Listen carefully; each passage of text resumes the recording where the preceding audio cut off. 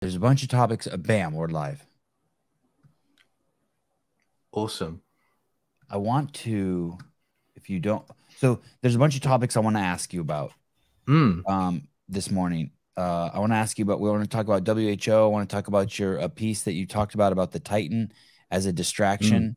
Because people always say that this news piece was a distraction for this one. And it's starting to become even in my own head, like, hey, people are always saying that. What does that mean? I want to talk about kids' schools. I want to talk about the riots in France. I want to talk about Jack Dorsey. Cool. But before we start, there's something I want to show you. Are you on a computer screen? I am, yes. Okay, cool. Our connection is great this morning. Oh, that's good. Yeah. Always helps. For anyone who doesn't know, you're going to have to do your own investigating. But Louis Brackpool, I found him through Rebel News. Are you with Grit News now? Yes, that's my own company now. Oh. Which is great. Which is awesome. Cool. Okay, that's right. And we talked about that last time. You'll soon find out that my memory is horrible. Okay, the Grit News piece on WHO is fantastic, by the way. Thank you. Thank the you. WHO is the reason why I got kicked off of YouTube. For some weird reason, YouTube follows WHO guidelines when it comes to talking about COVID. And because I said that you could use exercise and nutrition as the best way to prevent yourself from getting gonorrhea, I was kicked off of YouTube for a week, which is nuts.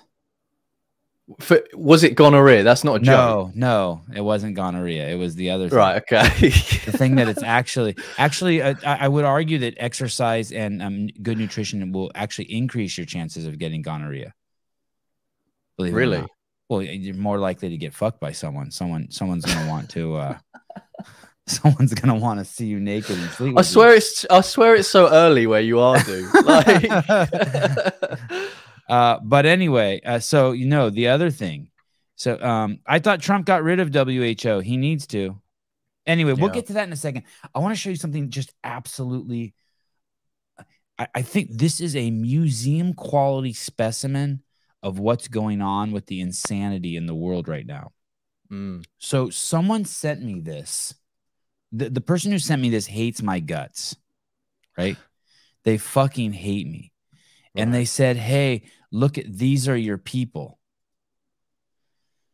And if you look at this, look, this post has 22,280 likes, and this account has 12,000 followers. And I'll go back and show you this account. This is some Irish guy that just who's a communist, fascist, totalitarian who thinks he's a peace-loving hippie. Well, I'll show you his account in a second. But that's the typical confusion, right? There's these people that are like peace and love, but until like you say something like, hey, we shouldn't use race as a determinant for people to get into college, then they want to kill you. Right. It's bizarre, right? Or if you say, hey, I think we should keep pornography out of school, they claim you're a book banner. And you're like, no, I love pornography. Let's just keep it over in the 7-Eleven, in the liquor store. With the tits and ass and the anal eating, whatever that stuff's called, ATM. That's called ass to mouth. That in the liquor store behind the Indian guy. Abu, can you get me the ass to mouth issue of Hustler? Thank you. Not Mrs. Jensen. I'm 7 years old. What does that mean? ATM. It's like it's so there. bad. Okay, so they hate us. They think that they think we hate to party or that we're book banners, but we just think everything. Anyway, so this is at some sort of Republican convention thing, and I want you to. I'm going to play this for you a couple times, and it's so interesting how I took it versus how all of these people took it, who are saying, wait till you see this. This is just absolutely insane. Okay, here we go. Discovering as parents and conservatives is, wait a second, education really is evangelism. So if you don't control education, you cannot control the future. And Stalin knew that. Mao knew that, right? Hitler knew that. We have to get that back. Okay. So this guy, so what I bring to this when I watch this is I know that 87% of all teachers are liberals. And I know that the liberal ideology is to ban free speech, to allow the government to interfere with free speech, with the media. That is a cornerstone for fascism, totalitarianism, and communism, right? They have to control the media. It's like it's part and parcel with that mindset. And you have to control the education. That was Hitler's whole thing: separate the kids from the parents. And so what he's saying is he's giving 3 examples, when I hear this, of horrific people who've done that in the past, and he's comparing it to what the liberals are doing now. They're basically telling kids it's okay to masturbate at 6 years old. It's okay to play the victim to get attention, or play the oppressed, even if it means like the oppressed being the opposite sex. And he's using the liberals as the example. And let me play a little bit more. For conservative values. What we're discovering as parents and conservatives. Okay, so the person who sent this to me is claiming that this guy is saying out loud that Republicans, which I'm not a Republican, but what he's saying is that Republicans want to be like Mao and Hitler and Stalin. And thousands of people are reading it like that. So I went back to the original piece just to make sure I'm hearing it right. Yeah, play that again. Do you mind if you play that again? No, I'll play it again. Yeah, I'm glad I got your attention. The reason why this is museum quality specimen is this is where the problem is. Those people, they're riding with the Hitler posse, but they're pointing at the other's team saying they're the Hitler posse. They don't realize, no, it's your team that used the FBI to hide the the Hunter laptop Biden story. It's your team that made it so the largest amount of businesses closed during the COVID pandemic, and you wouldn't let Americans work. It's your business. It's your team that covered kids' mouths. It's your team that forces kids to take drugs made by pharma to go to school. And yet it's fucking mind-boggling to me. Okay, here we go. Is, wait a second, education really is evangelism. So if you don't control education, you cannot control the future. And Stalin knew that. Mao knew that, right? Hitler knew that. We have to get that back for conservative value. So what those people are hearing is that guy is saying that he wants to be like Mao and they've taken it, and Hitler. Dude. Yeah, they've taken that completely out of context. They're saying we need to get it back to normal, is what he's saying. Yes, we need to reclaim it back from the Maoists. He's saying right now, he's saying right now it is like that. Yeah, and that the Democrats know that, and that the Republicans are, because the Republicans are trying to talk logic. They're fucking and the liberals are talking emotion, and emotion is trumping logic. Yeah, I took that as the educational system has slipped so far to one side and has gone to the point of evangelism, whether it be through critical race theory, whether it be through lots of different ideologies. And he's saying that because it's under this political ideological control, that they need to take that back. They need to separate it again. They need to say, no, hang on a minute, it's more of the parents' right as opposed to the state. That's what I took from that. I don't see him saying we need to get back more like Hitler, or we need to get back more like Mao or Stalin. I didn't hear that at all. So this geezer, brother, that's how. Look at. I cannot believe. Everyone here is taking. It's called. These people. This is collective thinking now. Because you say one thing and you frame it in one way without listening to the context. Like, really, what I want to do is I want to hear the full interview, and then you'll get a very, very good idea. Let me read this comment to you. This is from Linda Seiko, citing Stalin and Hitler as models of leadership on the necessity of controlling the education system is no mistake. He's stating unequivocally that the GOP is now pro-authoritarian. He said the exact opposite of what she's saying. Yeah, he said the opposite. Yeah. And that has 3,000 likes. Yeah, people, because when he said we need to get this back, they took that as, oh, we need to get this back to the Stalin days or the Hitler days, when really he was saying we need to get this back to normal. We need to revert, we need to reclaim it. That's And then listen to this. Did you all get that? They're admitting the evangelicals want control of the people. This must stop. That's authoritarianism. It's like, no, really? dude, we're already in authoritarianism. Yeah. We're merging the corporations with the big state. So that is the definition of fascism if you want to go through the history book. So I've not seen them, I say them, liberals, talk about the chaos that's ensuing with that. That's nuts. A law just passed in California that it's child abuse if you don't accept your if you don't follow along and listen to your child about their gender affirming needs. Yes, I saw that. Nuts. Excuse me, that's about as crazy as it gets. That the state can take your child away because you won't let your boy turn into a girl. A Stalin, Mao, Hitler conservative value says it all. Look how he read it. Oh my! Another one. That's so bad. It's the power of context. The power of context and social media, and someone wanting to frame something in a certain way for political gain is it's incredible how many people you can convince. But Lewis, what's even crazier than it's taken out of context and that it's being misunderstood is that these people don't realize it's them. Do you know what I mean? It's a reflection of them. They're the ones who want my kids to take the 72 injections required to make it to the 6th grade at the local school here by law, or else my kids can't attend, which they don't attend. But oh, dude, I know it's like I said. We're not even talking. We're not even talking. Yeah, yeah. It's polarization. This is. And what's crazy is we can see them, and we can see ourselves, but they can't see. They can't. They only see. They only see. They don't see anything. They don't see themselves or us. Where are they? They're trapped. I always call that trapped in your head. They're trapped between their ears. Where are they? 100%. 91,000 likes. That's pretty insane. This guy is insane, dude. This Irish dude has him. Right. Okay. He's quoting the Buddha, this too shall pass. Okay. He's a mental health advocate. I mean, that right away.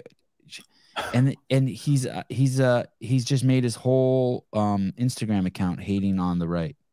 Right. Interesting. They're extreme right-wing nuts is what I see from that. And it's just DeSantis. Well, they're extreme left-wing nuts. Yeah. This is do you know what? It's just the classic polarization of the internet. Embed yourself into one tribe and just never ever consolidate with the other side, quote unquote. You know, I wonder if this person would act like that in like a bar or something. You go, actually, you know, I quite like Trump. Trump's actually all right. Blah blah blah. Do you think he just gets up and just starts yeah.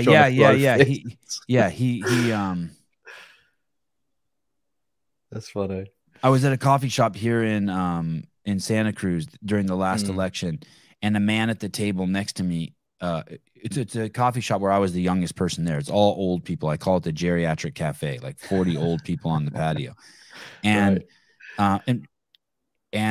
someone mentioned Trump. These three men were talking, and they mentioned Trump, and a attractive older woman, probably like 7-year-old, beautiful, thick, gray-haired woman, looked perfectly sane to me. Jumps up and comes over and yells at the men, "You will not mention Trump." I mean, and I live in I live in the hive, in the liberal hive. And I live like in one of the virtue signaling capitals of the world. And she jumps up and starts yelling at them. And the guy's like, "We weren't even saying anything nice about him." She's like, "I don't care." And then the owner had to come out and make this declaration. "Listen, this is the United States of America. No politics on the patio, people." I'm like, holy shit. I'm like, that's so bad. Surely it's United States of America. You're allowed to say what you like as long as there's no incitement. Like, surely that's the correct answer. The word Trump triggers people. I don't understand why. I mean, I get it. Some people like find him very divisive over the past, like however many years. Some people say he's brash. I understand. But you know, 2016, when I was watching his triumph into the elections, you know, the polls came out and said, no, he's got no chance. He's got absolutely no chance. Same with Brexit. Oh, it's got no chance of passing. And then when it happened, it was this big shock, and people didn't know what to do. People just like sort of scrambling around, and it was like, okay, well, these next 4 years or these next 3.5 years, it's going to be really interesting. And Brexit was awesome. Brexit was awesome. I'll tell you what, the problem is with Brexit, I found, because I voted leave, I found that when you have people in Westminster who love the European Union and voted Remain, but then are tasked with, right, you have to leave. You have to leave the European Union. They sort of dangle one foot in and dangle one foot out. And that's the mess that they've created now because of Brexit. Oh. So it's not been properly done. And there's even talks about when the next government will come in, because they'll come in, Labour, with this Keir Starmer bloke. When they come in, there's talk about them potentially rejoining or campaigning to rejoin, which is going to make even more of a mess. So, you know, it's a continuous cycle of bullshit, really. But yeah, I voted leave. I'll do it again. It's funny, back then I didn't even realize the impact of it being just more one world order shit. The European Union. Yeah, I mean, the idea of unelected bureaucrats dictating the laws of a sovereign nation, supposed sovereign nation, is crazy to me. Explain what you mean by that, because what are you talking about? Like the WHO is unelected and yet they want to control, or what do you mean? That's also part of the European Union, that type of unelected people make the rules? Yeah, they're all in bed with each other. I mean, the European Union, a lot of the people at the top, they're all unelected. It's all just sort of rubbing shoulders, get to the top. That's it. So they've not been on a ballot paper as such, where the people vote them in. So you only have the MEPs that sort of represent that party that gets the vote in. But the people at the top, no. So then you've got these people who nobody have even heard of in England or Britain dictating laws. So there was this guy, right? This jihadist from England, right? Committed these awful crimes, and they were like, okay, we want to. Is this the guy who was cutting people's heads off in public? I think his name is Abu Hamza. His name is. He had a claw as well. He had like a hook for a hand. So a proper bad guy. Abu Hamza al-Masari. I think that's it. Yeah, I think that's how you say it. And so we wanted to deport him, and we said, look, this guy's awful. Like, you know, we can't have him here, and you have to go through a process with deportation. Yeah, that's the guy. His nickname was Captain Hook. Proper bad guy. And we were like, right, well, we need to get rid of him. And the EU blocked it. And that was a big wake-up call for a lot of people. And it was like, hang on a minute, how do you get to dictate what we're to do as a sovereign nation? And that sort of woke a lot of people up. I want to kick someone out of my house. Yeah. And the mayor comes and says, no, you can't kick him out of your house. Can't do that. And take your locks off as well whilst you're at it. Oh, fuck me. Keep your door open. Wow. Yeah. So that was a big sort of wake-up call. And we were like, that's not right. Something needs to be done about that. So it was mostly about law. It was mostly about borders. But as we know, that's not really done much. Yeah, the EU basically had their final say. And they blocked it. They said, no, you can't do that. It's against human rights. Where's the EU located, Lewis? Where's their headquarters? Brussels. Sorry, I say that. I was there the other day. So Brussels. and it's shitloads of it's just more layers of bureaucracy, more of just tax dollars, money going to just employing people for doing nothing. When I think of politicians, I just think of them as part of the welfare system. It's a popularity contest to see who can get a check. 100%. And I'll tell you what, man, when I went there the other day, it was the first time going there. It is a weird place. Like, you can tell it's a bubble within a bubble. Like, they're just in their own world. And even the architecture inside and the artwork that's surrounding the building, like, it's all abstract and weird. And like, obviously the Ukraine flag is just plastered everywhere. Shit. Really? Yeah, so it's all that. And you've got outside, there's like I'm seeing if I can see it in the in this, but there's like, it's like a dome part like outside, and around it is like all this sort of mask propaganda, and it's like kids with masks on saying health is first. Yeah, still. And I'm looking at it and I'm going, these guys are in their own fucking world. Like, this is nuts. And being European really is kind of weird, isn't it? Is being European weird? I don't know how to answer that because I don't know anything else. So. Have you been over here to the States? I have a few times, yeah. Does it I seem love it weird? there. Does it? You do? Where did you go? I've been to the roughest and the nicest. I've been to Oakland. I've been to New York. I've been to Las Vegas. I've been to Florida. I've been to Tampa. I've been to, gosh, really testing me now. Have you been to the middle anywhere, Lewis? No, I'd love to go. My ultimate place to go in the United States is Texas. That's my ultimate. The East Coast is kind of weird, like Europe is weird. There's just, it doesn't feel free like the West Coast or like the center of the country. Because at least when I was a kid, when I would go there, all their roads are like toll roads. So even even for the last 30 or 40 years, when you move around, you're always having to stop and pay. And there is a sort of this, I don't know. It just feels like you're working inside of an infrastructure, like how I picture like these little tiny European countries. Like when I hear people, or even New Zealand, when I hear people talk who live in New Zealand, I'm like, oh, you don't really know what freedom is.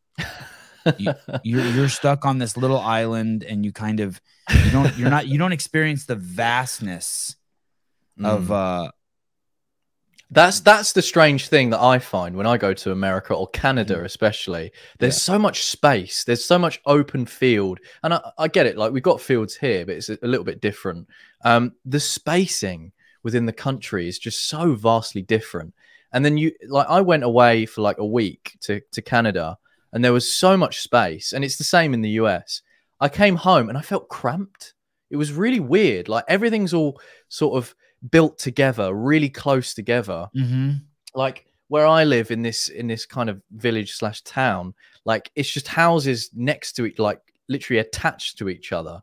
And it's you find how weird that is once you've been to America or Canada, and all the houses are completely separate, and they've got like a lot of space in between each house. And even if you're driving down like the highway or whatever, like you just see this vast open space, and you're like, wow, like we have that somewhere in England, but it's not in everyday life. So you feel almost cramped. I guess that's why a lot of us like hiking over here. Yeah. Let me let some of these people the EU are unelected and yet can make decisions about UK law. It's completely undemocratic. Yeah, correct. Yeah. And that's basically the WHO is trying to do that also, right? Worldwide. Yeah. Being from California is weird. All right. I'm enjoying Kentucky more and more these days. Oh, I'd like to go there too. I'd like to go there too. Wide open, right? Just why? So there's places in this country where you could just go and build a home. And then there's places like where I live, even though I'm in the country, I'm in California. If I built a shack in my backyard, there's a chance someone would report me. Really? Yeah. Okay. So a lot of red tape. Yeah. Yeah. So it's just levels of red tape. Free state of Florida. Someone, whoa, Sevi. Florida's as free as it gets. All right. Settle down. Everyone settle down. Jumping on you there. Settle down. UK Parliament are loaned rights every 4 years by the British people in an election. They should return those rights back to the UK people undiminished. Instead, they gave our rights away to the EU. Explain that to me? I'm not following that. Yeah, so it's like it says on the tin. Our Parliament, Westminster, have sold us out completely and sold us out to the EU for globalist interests. And that's what we've been seeing for years. And a lot of people couldn't see that for many years. But even ever since leaving the European Union, quote unquote, because we technically haven't, because we're still part of the ECHR, and which is the European Court of Human Rights, which can still block things like deportations from criminals, things like that. Where were you guys going to deport that guy to, by the way? Back to Egypt? I think so. I think that's where it was. It was a long time ago.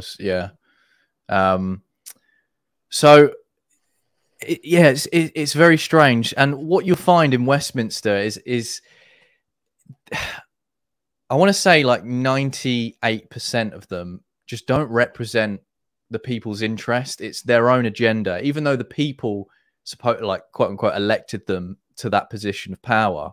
And they just don't fulfill the people's needs. And that just goes across the board. When you have two parties, what do you do in a country that's supposedly democratic, where you have two of the main parties, Labour and Conservative, quote unquote conservative, with both the same interests, whether it be net zero, whether it be staying with the WHO, whether it be climate change is real there? It's real? Yeah. To the government. Net zero. They love net zero over here. Yeah, that's like a big sort of thing. Boris Johnson, when he was in power, he's put forward a thing to say that by 2030, new petrol and diesel cars are to be banned. So you cannot buy a new petrol and diesel car by 2030. For anyone who's getting like, I know that's a triggering topic for people, but for anyone who is like sitting on the fence about climate change or whatnot, there's some really simple things you can Google. Google the dirtiest ships in the world, and you'll see that there are ships out on our sea that do the equivalent of polluting that 50 million cars do in a year. So one ship does the same amount of pollution as 50 million cars in a year, and then there's only 950 million cars on planet Earth.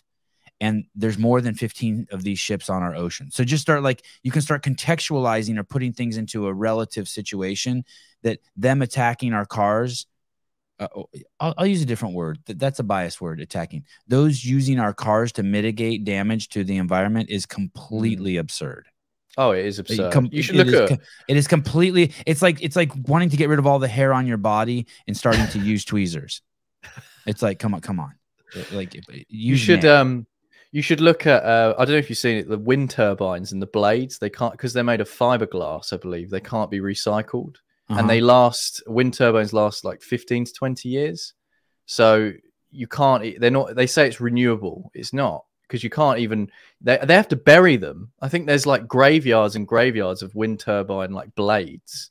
I drove through a part of China one time, Western China, in the desert there. And I saw the biggest windmill fields that any human being's ever fucking seen. But there was a graveyard for windmill parts that I saw that went on for 40 minutes. You're right. Blades like as long as football fields. Yeah. It's just nuts. As far as the eye can see, dumped. Yeah, exactly. And how is, as well, you look at like China's crazy, dude. China's I can imagine. I've never been. Do you know, I'd go just for like a week. Just to like, as a journalist, just to, scope the place out. Obviously, I probably wouldn't be let in, but that would be great fun.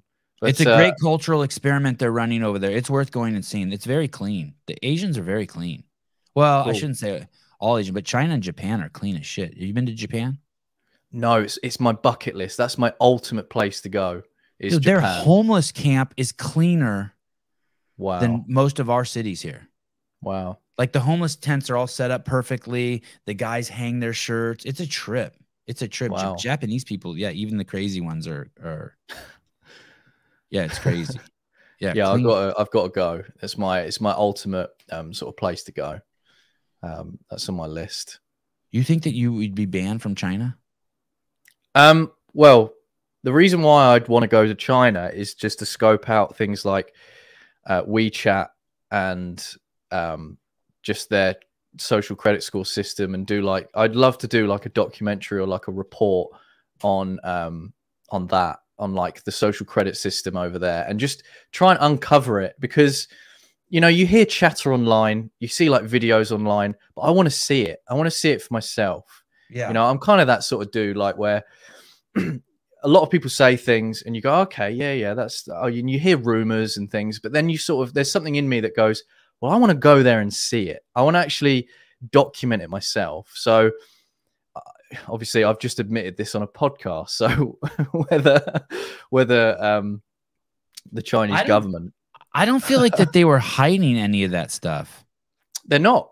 But to uncover it as a Westerner and to say how bad it is and that we shouldn't have it in the West, and of course showing citizens in China that that haven't kept up to their standard, the CCP standard, so therefore they can't get on trains, they can't like go on public transport. Like to even document that and just show a bad light in China, I think they would have a big problem with that.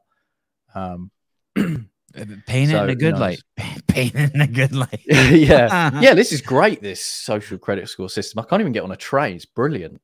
There's cameras everywhere. There were an obscene amount of cameras. And in more tall buildings than you could ever imagine, just like stacked with people living in them, like just dormitory style buildings, 50 stories tall, as far as your eye can see. Kind of weird shit. Yeah, it's nuts. We've got a lot of cameras here because of Tony Blair. Have you been to England? Not. I went to school there for 6 months in 1990, and then I've been there maybe a dozen times just for work. Something happened there, and I went over and filmed something there. But not in a long time. Probably not in 10 years. It's weird because apparently, according to like Americans and Canadians, and they can see the CCTV. I can't. I can hardly see it because I don't notice it because it's just apparently it's just everywhere. But because I'm so used to it, when you go to the cities. And just around, like you just don't filter it into your brain. But for like Americans and Canadians who don't have a lot of that, when they go to like places like a London, you guys could easily pick out the CCTV and see how dystopian it is. Whereas someone like me, I can't see it. It's Do like you have it's access a weird... to it? Can you go to the internet and watch your cameras? I don't know. I think you can do that here. We have a lot of cameras here, but I'm pretty sure that you can go. They're called traffic cameras. Okay. And I'm pretty sure that we have access to them, but they're all over my town too. I feel like at every intersection, and I live in a small podunk town. That's cool, man. No, it's not cool. Well, the small podunk part's cool. The cameras aren't cool. Yeah, they're not cool. What are you trying to hide, Lewis? Why are you afraid of thousands of cameras watching? It's true. You know, I was going to make a joke, but then I thought, better not. No, go ahead. Go ahead. I can't, man. I'm not allowed to make jokes in this country. All right. Jack Dorsey, the former CEO of Twitter, kicked Trump off of Twitter. I saw this recently. I don't know. I haven't seen this. Yeah. Yesterday or today. I can't even remember. Okay. Here we go. This is interesting. Here we go. And you know, he was on Joe Rogan kind of saying that he wished he wouldn't have kicked Trump off. He said that like a couple years ago or a year ago. Did he say that? I hadn't seen that. Wow. Don't quote me on that. We'll find the exact quote, but check this out. Cool. Check this out. I believe it was probably the right decision for the company, but the wrong decision for the world. And we saw a lot of follow-on companies such as AWS. So for people who don't know what AWS is Amazon servers, I believe. And so if you get kicked off of Amazon servers, you're fucked. I can imagine. Like in the United States, you have to have access to Amazon servers or you're fucked. Okay. And so he's basically saying Twitter kicked Trump off and then Amazon servers kicked Trump off because basically everything is passing on the internet. It's passing through Amazon servers. Think of it like that. Okay, here we go. Take Parler off their services and being removed from the App Store. And I think it opened a gate that I'm not proud of at all. It felt wrong to me, and I was always searching for a different solution, but I just did not come up with a solution within that structure. And I could not figure it out. And I don't know, like personally, it was heartbreaking. All of these actions that we took and actions that we didn't take as well. I grew up as a punk. I never wanted to be an entrepreneur. I never wanted to build a company. I never wanted to be a CEO. What? Fuck you. I don't care. But it was the path to grow Twitter. And I had to learn what I had to learn. And in that, I learned what I had forgotten as well, what I'd forgotten about what I loved about the internet and why I'm here in the first place. I believe the internet. How about liberty and justice and freedom? Yeah. I don't buy it. You're not buying it? No, I'm not buying that at all. How can you sit there and say, well, I'm anti-establishment. I used to be punk. Like, this is so, like, it wasn't a great decision. You were the CEO at the time. Like, surely, like, you're as high as you can go. Like, you can say, like, look, listen, I don't think it's a good idea, blah, blah, blah, blah. But then it was like, well, we had to make that decision. He just basically said, nothing in my view. I don't know. Maybe I'm doing what that Irish he didn't say anything, but let me make some shit up here in defense of him just for a second. Okay. Donald Trump was which is crazy because he was the biggest peacetime president I think we've had in my lifetime. But Donald Trump is a threat. He's going to cause World War III. He's going to spread disease. He hates everyone south of the border. He hates black people. He's anti-Semitic. He's a racist. He is the downfall of America. We have to, and he's so popular on Twitter. We have to take that ability for him to talk away. I'm guessing that's what he was being told. Maybe I don't know. Like, maybe it was his viewpoint, and he's changed, and he's realized after, obviously, the Musk takeover and everything, he's realized actually that wasn't great. That wasn't a great move. Olivia pushes back and says, well, okay, Sevi, what about the Taliban and porn? Oh, let's leave them. What about, I don't know if you guys have heard recently, but Instagram has been caught for allowing child pornography rings and child exploitation rings to exist on Instagram through hashtags on Instagram. Yeah. Yeah. When we couldn't, like, hashtag maskless. Yeah, that's it. You could hashtag diddler. Yeah, that's so bad. That's so bad. It's such a good point. Listen, if you believe in free speech, if you are anti-establishment, as you so say you are, if you are punk, then surely the stance, the moral stance, is you keep them on. You keep both the Taliban and Trump on. Surely that's the stance. Obviously, Taliban are awful. There's nothing that I agree with there, obviously. As long as there's no incitement, I mean, I don't get it. Or if you want to make a statement, ban both. Okay. I don't agree with banning Trump personally. I just think it's nuts. I think it's just so nuts. Bad. It was nuts. So I think it's so bad too. He didn't even incite. They say he incited. I didn't hear that at all. And that was from someone. You're talking about January 6th? Yeah. Complete bullshit, dude. I went back and read the entire transcripts from ABC News, our liberal station here.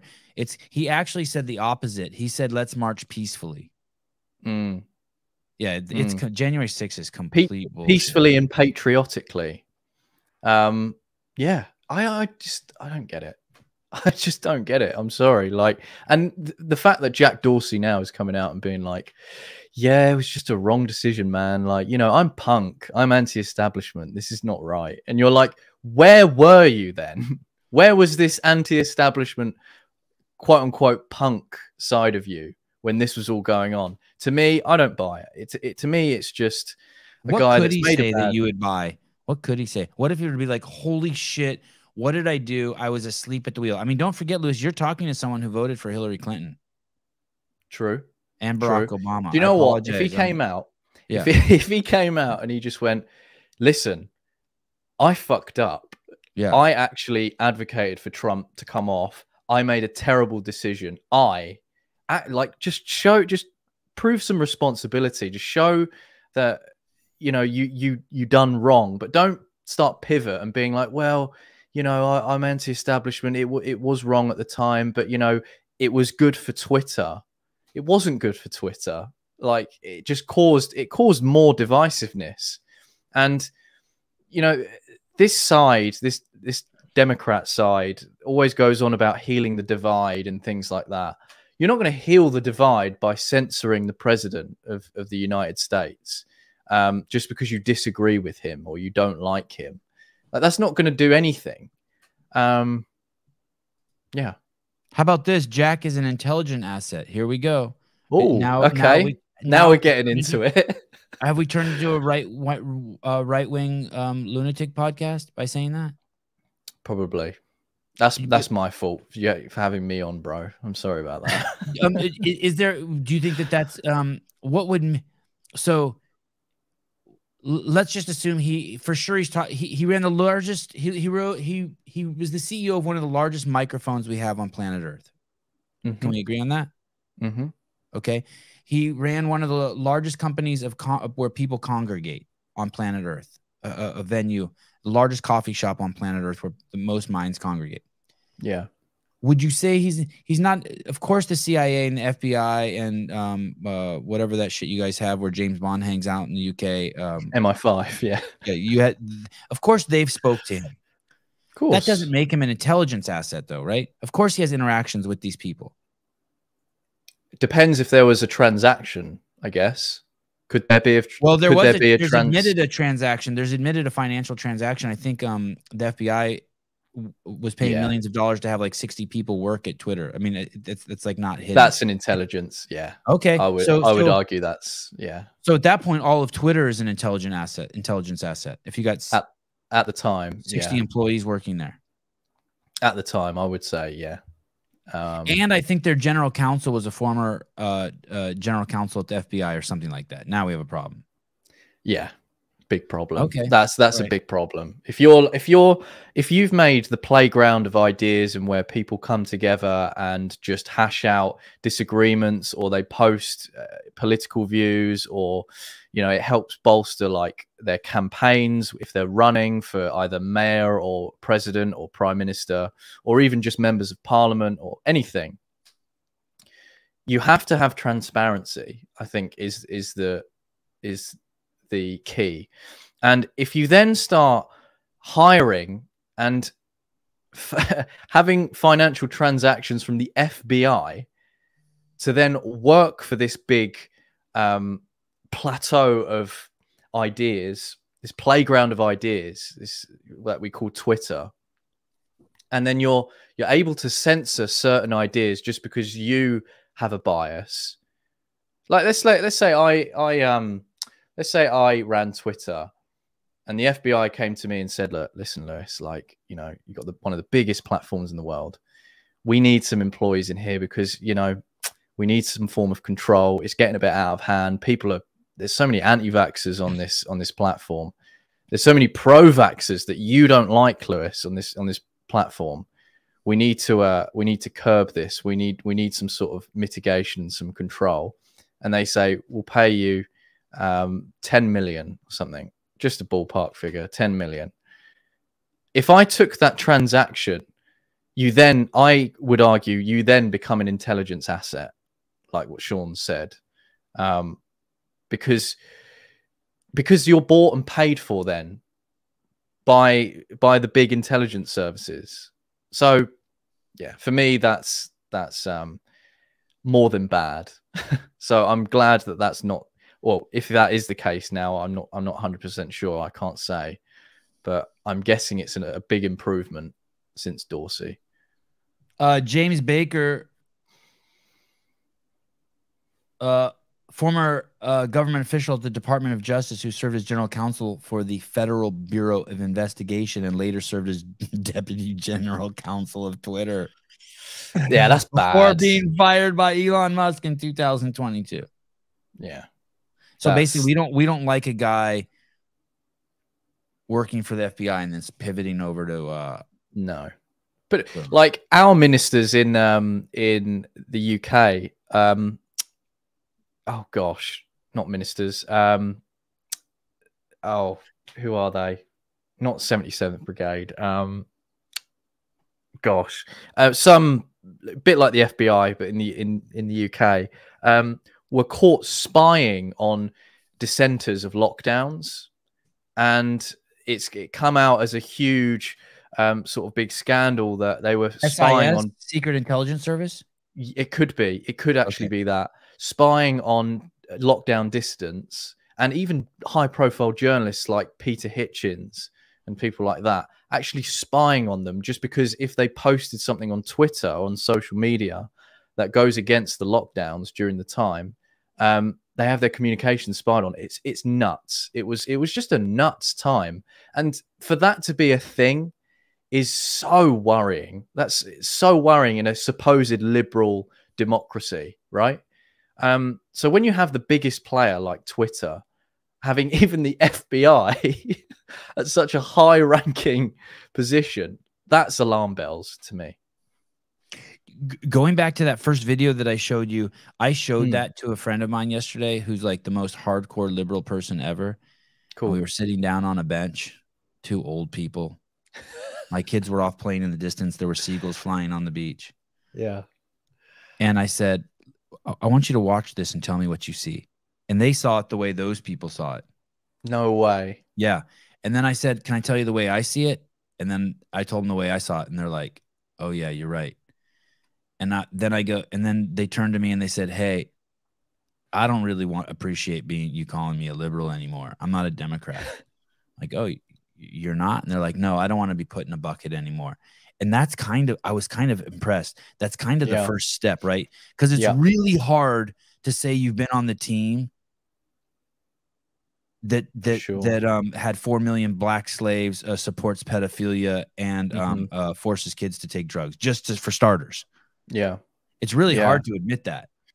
I'll tell you what, right? So you kind of don't jump to the other team, but you're tiptoeing out of your room. You're like, ooh, shit. Oh, shit. I thought we were like hugging trees and trying to save the earth. This is the problem because of social media, because politics now is so polarized and tribalistic that to admit that you are wrong, or that you could be wrong, or that something that you supported was or could be wrong, it can affect your social life now. Like that's how bad it's gotten. Like if you say, listen, I actually quite like Trump, like that can ruin relationships. That can ruin friendships. You'll lose your job. You'll lose your job. Yeah, exactly. That's why I think a lot of people are struggling on that side of the aisle to actually turn around and say, do you know what? I could be wrong. I don't know. I'm trying to work out whether it's ego or narcissism or anything like that. But in defense, let me say this: if you would have said let's pick Germany, World War II Germany. If you were to say that I didn't like Hitler, you would lose your job too. You'd be kicked more than that. You'd be offed. Yeah, yeah. You'd be offed. I think that'd be a bit more extreme. I would say. I would argue. So, but here's the thing: what they actually think is happening on the right is actually happening on the left. But if I actually thought, I don't want any liberal people around my family or talking to my kids. Like I'm just as bad as they are. Right. Do you know what I'm saying? Like. I think I had a friend come over to my house the other when my son's 8 now. My son was 5, and my other sons were 3, and they were over at my house, and we had been partying and we were drinking and we were watching some UFC fights or something, and everyone's in the living room, and this lady says, "Hey, do you mind if I talk to your kid?" And I'm like, "No, not at all." Right. Okay. That was even a weird question. And so she sits down on the couch and she picks up my 5-year-old son and she says, "Do you know what gay is?" And I'm like, whoa. And I'm like, Avi, you guys go play in the other room. And then she's like, "Hey, what are you doing?" I'm like, oh no. I'm like, why are you talking to my kids about that? And she said, my kids have a gay, my brother's gay and my kids have a gay uncle. I'm like, cool, totally cool. I have no problem with that. We have gay friends too. We have gay friends too. It has nothing to do with being gay. Why? But you don't walk up to a 5-year-old. Awkward, dude. It was bizarre. It was bizarro world. Why would you? I don't get. You feel the need to go and drugs and alcohol, people. Marijuana and alcohol are the devil. No. So she went straight to the place that I was trying to hide something from my kids. Right. And like, but I don't want that. Same thing with the pride flag in front of the elementary school, K through 5-year-olds through 12-year-olds. I don't want my kids put in a situation where that's being pressed on them. Sure. Like with anything, you know, you wouldn't want that American flag is being pressed on them in front of the school. I get it. I'm glad it's being pressed on them. Yeah, because that's the flag that unifies everyone, right? Right. In the country. That should unify everyone. Obviously, there are people that don't. And when they get older, they can push against it, and they can also accept the gay flag. But there's a time and a place.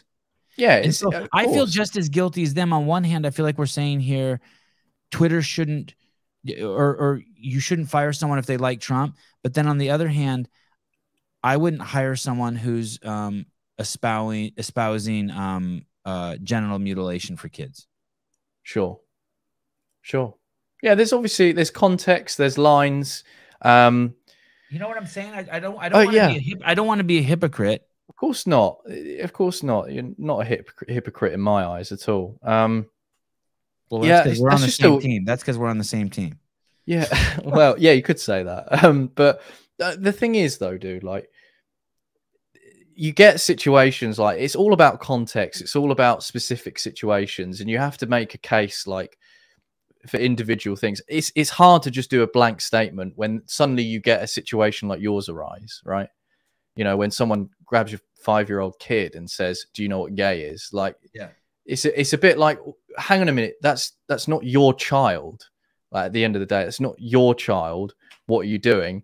And I think it's worse when it's the schools, because teachers have a responsibility. And on top of that, 5 years old, like, just let kids be kids. Like, kids, when I was like 5 or 6 or whatever, I didn't know what all of that was. Like, I couldn't conceptualize any of that. It was just, you know, I wanted to be Spider-Man. Like, let me be Spider-Man. And that's it. Like, there's a time and a place for adult conversations when they're like 15, 16. Like, you want to have like the birds and the bees chat and things like that, and relationships. I believe it should be the parents. I don't think the school should have any say in that, especially with what the curriculum's showing. But my point, though, is that what about not hiring those people? I think it was in Wisconsin. I just looked it up, but I can't find it. But either in Wisconsin they tried to, or they just passed a law. So we have laws in this country. You can't discriminate against someone for their sexual orientation in the workplace. So sure, if I find out that you have a vagina and that you prefer vagina sitting on your face over penis, then I can't fire you for it. Great. Okay. That would be fucking ridiculous to fire someone for that. But they're trying to add pedophiles to that list. Yeah, that's okay. And I can't do that. No. I can't be friends with pedophiles. I can't. No. I don't want them in the work. So I'm being that I'm. Did you see what I'm saying? Those people think that way about Trump. Like, they fucking kicked him off of Twitter. It's nuts. And although I think that's bullshit, I do think you should kick pedophiles off of Twitter. Of course. God, it's weird. It's like I'm almost questioning my own sanity. It's the world we live in, man. That's why, you know, you have to double think now at almost everything, because it's like, because of how nuts it is. That's the problem. I mean, it's always been to change it to a preference. That's always been like a thing since the 70s. They've been really trying to push. I say it's usually bureaucratic elites, top down, trying to push the change to preference as opposed to mental illness when it comes to pedophilia. But yeah, it's so fucked how we've gotten to this point. And you know, do you hear about like maps? You hear about that? Yeah, I refuse to use the term. It's just fucking insane. Anytime I see it, I slip in. I put in the word pedophile. You know what I'm saying? Nonce. Yeah, you heard the word nonce. No, what's nonce? That's like the British word for pedophilia or pedophile. Oh yeah, I just switch it because I don't want to. I'm not interested in softening the. It's the same reason why. It's the flag. It's the gay flag. They try to call it pride, or they're trying to soften what it is. No, it's not. If you're gay, it's because you have a cock and you want cock in your mouth, and if you're straight, it's you have a cock and you want to put it in vagina. Like I'm not interested in using these other words that signify things in order to soften the reality of their situations. Sure. Like, you know, and MAPS is one of them. Fuck you, the minor attracted persons. How about fuck off? Yeah. Hey, jail. Right. There's all of these things that I'm not stupid. The senior girls hanging out at the high school at the liquor store here, and they have their fucking tits pushed up and they're wearing their asses hanging out and they're riding their fucking bikes to the beach. And I'm a 51-year-old man. In order for civilization to work, you can't look at them. It's just the way it fucking is. And am I saying that they're not fucking attractive and it's not fucking crazy? No, it's like, yeah, but they're fucking 17. Civilization has to work. You have to fall within the fucking guidelines. Fucking do it in order to like make it work. It's not we have to have a line somewhere. It's the same thing with like, I'm totally capable of driving safely at 75. Not everyone is. We fucking have met at 65. You know what I mean? Yeah, sure. Like make things work. And if you're gonna break those rules, you're toast. You should be toast. You should be toast. Forgive me asking this. Did you say 75? 75, yeah, miles per hour. Okay, cool. Yeah. Oh, you were thinking kilometers? No, yeah, no, sorry. 75 is good. 75 is good. Okay, yeah, that's cool. But I mean, there's tons of people who should not be. I mean, I don't know how it is in the UK, but we have tons of people here who should just not be driving. Oh yeah, likewise. Oh yeah, trust me. I think you should reach a certain age where you have to retake your test every like 2 years or something. You get to a certain age and you go, right, it's time for your 2-year sort of test just to see if you can and it's the exact opposite here in the States. Like I haven't taken a driver's test. I'm 51. I haven't since I got my license at 16. I think once at 18 I retook it, and now they just send you a new one. Yeah. This is a common theme I hear over and over and over. Sure. And I struggle with this one. I always push back when I say that. It's how the media distracted the world. So the Titan tragedy, and this is on your Instagram account. Can you tell me how this works? Sure. So I hear the term distraction bandied around a lot as well. And there are genuine distractions, or there are just news stories that you can look at and then you can look at another story. Like you're not necessarily distracted. So when it comes to this particular case, there was overwhelming evidence that I try and lay out as best as I can in this sort of mini documentary about how the media, so the US Navy and the Coast Guards knew that an explosion / implosion happened on the Sunday, hours after they lost contact with this. So they knew already that they were fucked, basically, that they were probably dead. Okay, these guys. And so the media took it, ran with it, but then started drumming up the idea of like a countdown for like the oxygen, right? I remember that. Yep. They strung that along over the days when there's clear evidence to suggest that the Biden administration, the US Navy, and the Coast Guards already knew. Now, I know I was speaking to some military operations like expert on the phone about this after I released it.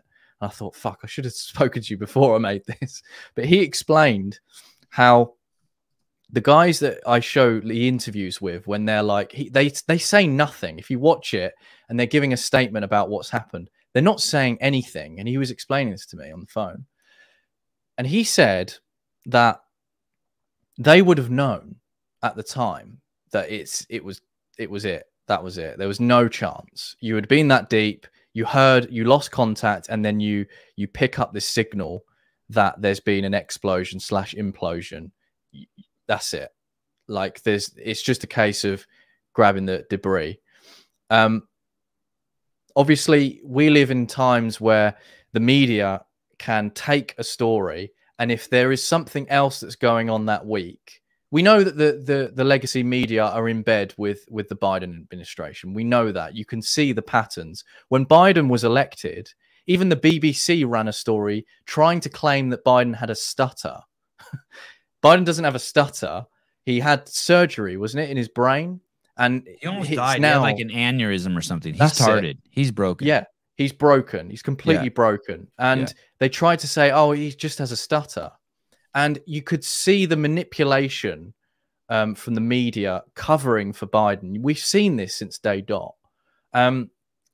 I saw this happen with this story. Yeah. Just so you know, my liberal friends don't know he's gorked. How? They don't know because it's the media they watch. They don't know. They don't know. Oh, dude. See, that's the power of it. So that proves it even more. Yeah. Because they've managed to selectively edit the clips. Right. So that he strings perfect sentences after like the 80th go. Right. So I saw this and I sat there watching it and I saw this. There's something not right about this. And I thought, right, well, do I speak about it and look nuts? Or do I make the case and try to get people to understand my way of thinking that it's quite clear to see that the media took that story, heightened it on purpose, coincidentally around the same time that Hunter Biden was going through legal challenges in court, which was the tip of the iceberg, by the way. There's so much stuff. I mean, we could talk about the laptop and things like that, but from, I think it was like gun charges and like fraud, which is nothing in comparison. How about giving paintings to his daughter, bullshit paintings for child support, not letting his daughter take his last name, the cocaine in the West Wing. There is so much corruption. Ukraine, the $10 million, the WhatsApp release text of the $10 million that he got from the Chinese. Dude, Ukraine, 10% to the big guy. Yes. Like, dude, there's so much. There's so much. This is the tip of the iceberg. Yeah. But what they like to do, the media, as I've noticed, they cover for him. And now, sure, my mate pointed out, well, hang on a minute. CNN posted about it. MSNBC posted about Hunter Biden that same week, blah, blah, blah, blah. Like, I get that. But you look at the coverage, you look at how it's covered, you look at the time frame of what's covered. It's not, it was basically like okay, well, we have to talk about this. So we're going to do one segment here, but then we're going to do 3 segments on this submarine disaster. And when you notice things, they just chase the ratings. You don't think they just chase the ratings? They do. It's a combination. So there is some sort of meeting where the CEO of I don't know if you know these stations in the US, but Fox, ABC, NBC, and CBS, they are like, hey, let's run this instead of. Sure, absolutely. We know that news outlets like Fox and CNN, they have certain investors, I believe, and I think they're controlled by the same entrepreneurs or the same guys. I'm saying this so poorly. No one will see this. There's only 150 people watching. Don't worry. This is the Sevan Podcast, where Louis Brackpool practices his first runs at news stories. Welcome. That's it. I'm basically Biden trying to do a newsreel. Because you've been up all night reporting. Pretty much. My point is you can chase the ratings, sure, but there comes a point where you start to notice patterns within the media and how they operate. And if there's a story that their guy, quote unquote, isn't looking so good, you can put out a story. You have to put out a story, obviously, otherwise people will notice, of course. But it's the amount, it's the coverage, it's not wall to wall, right? And so with this submersible, it was the perfect ratings. It was, you know, we'll spin the story that they're trapped and that the oxygen timer has like 2 days in it or like a day and a half, and that we're going to string this out as much as possible, just so that people are hooked. And then people on TikTok started getting involved and was like making all these stories and drumming up all this hysteria on whether there's a survivability whether there's survivability here, right? So I sat and I saw this and I thought, okay, well, I'm gonna speak about this, and I'm gonna try and piece it together. I used Human Events, I think Jack Posobiec, his channel, and they were talking about how Biden had already knew, and the US Navy already knew by Sunday that that was it. But the media almost sort of told a white lie and then drummed up this hysteria. They did. It was a white lie. Yeah. And said, look, there's hope, there's survivability. And it got people talking, it got people hooked, and it got people so fixated that if you went on social media like TikTok or any of the others, all you'll see is this submersible. And we know that the Biden administration utilizes these platforms like TikTok to push out messages, whether it be about the vaccine, whether it be about lockdowns, or be about all these sorts of things. So I noticed the pattern, and I said, okay, well, I'm going to take a punt at this. I'm going to make a little, documentary. It took me like 2 days. It's just good. Constantly. Thank you, dude. I appreciate that. And yep, it's good. And I thought, okay, well, here's the evidence. Let me put it to the people. And if someone disagrees with me, fine. Absolutely fine. Like, I do not mind. That's if you've got a hypothesis on whether it could be false, fine. But after speaking to a military operations expert about it, he went through the whole thing. He sent me like a 5-minute voice note just explaining about all of it after he watched it. And he explained how the Coast Guards, when they're giving their statements, they weren't actually saying anything. And the thing is, I don't like to use the word distraction a lot, because a lot of people use that in order to say, well, they're just not covering what I want them to cover. Because that's what a lot of people do now, right? It's our bias kicking in. It's saying, well, the news isn't covering what I want them to cover, so they're distracting you with something else. It's an easy rabbit hole to fall down.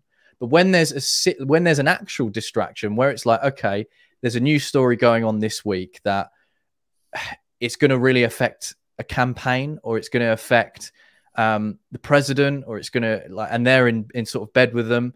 Yeah, they can utilize this and they can spin it so that it's sensationalist to the point of, if you open your phone, that's all you see. And it was the perfect concoction of sensationalism. And yeah, I saw the opportunity to speak about it, and I thought, I'm not just going to sit here and be quiet. I'm going to try and do my best to, and look, if I'm wrong, that's absolutely fine. And I'll admit that I'm wrong. I'm not one of those weirdos that just delete something when I've said something incorrect and then move on. I think that's disingenuous. I'd rather just say, look, I'll hold my hands up. I was wrong. That, let's address why it's wrong. This is the correct reason why. Let's now piece together the next bit, that part where you mentioned, and I'd forgotten that I had heard that we actually knew, we heard the explosion. I never heard that like reported in the media. Like, you had to dig for that. Yeah. The US Navy admitted it. But then it came out days later. So they already knew. And I think the DHS leaked to the Rolling Stone, and I explained this.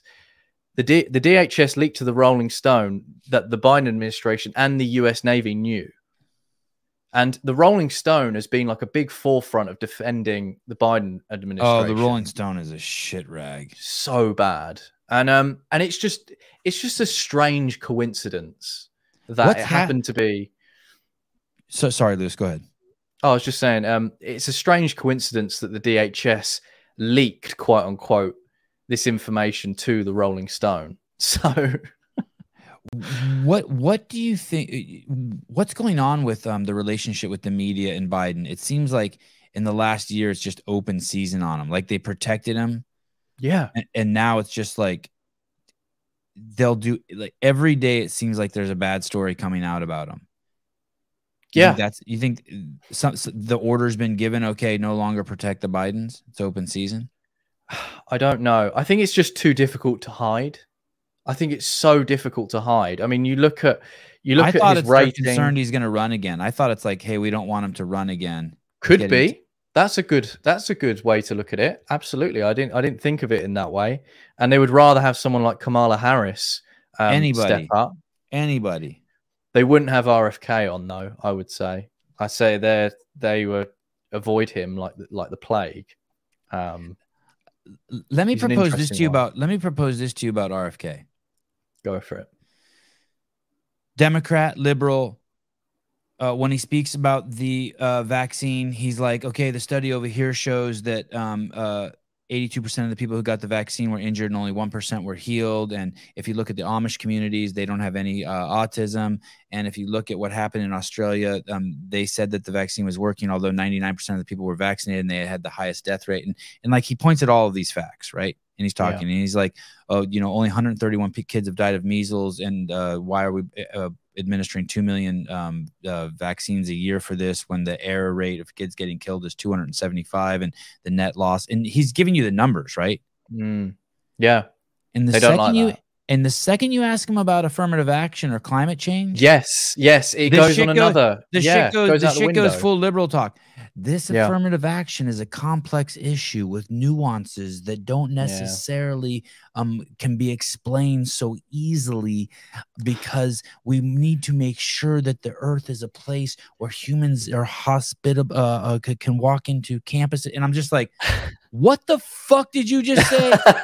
And you got to go somewhere else where someone's like, yeah, Chinese students have to get 273 points higher on their SAT than black students in order to get into Harvard. Also, 6'9" black guys also make it on the basketball team better. Like, you know what I mean? Like, you can start like giving numbers and facts, but for some reason, as soon as it comes to affirmative action or climate change, he goes into the fucking ether. Yes, he goes he goes into feel good land again. He turns back into a liberal. I'm like, well, dude, what are you doing? I'll tell you why I think this might be. So obviously you have to remember he's running as a Democrat, not an independent. So obviously he's got Democrat donors and backers. So there might be a line, there might be a point, because it's too obvious for RFK to turn around and say, you know what, the vaccine, you know, it might actually be pretty good. And it's like, well, you've just joined the Democratic Party and now you're running for president. It's quite clearly obvious. Or maybe that's genuinely his position. You know, I can't work it out. At the end of the day, he's running as a Democrat. And he's always been against vaccines for like, yes. So he cannot change that position. Yeah. And he's done the math on it, and he's always been suppressed. He was also kicked off of Twitter, by the way, by the Biden administration. Yeah. Okay. Yeah. Yeah. I posted on his thing, because he had an interview with Jordan Peterson recently where he was talking about renewable energy. And I posted a comment on his video on Instagram. And I said, it's not renewable energy though, is it? Forever. It's not, because wind turbines last about 15 to 20 years and the blades are made of fiberglass because you can't recycle them. And I said, nuclear is the way. And that got a lot of praise. I was really quite shocked, like, considering it's his timeline. A lot of praise on that. You posted that on his Instagram account?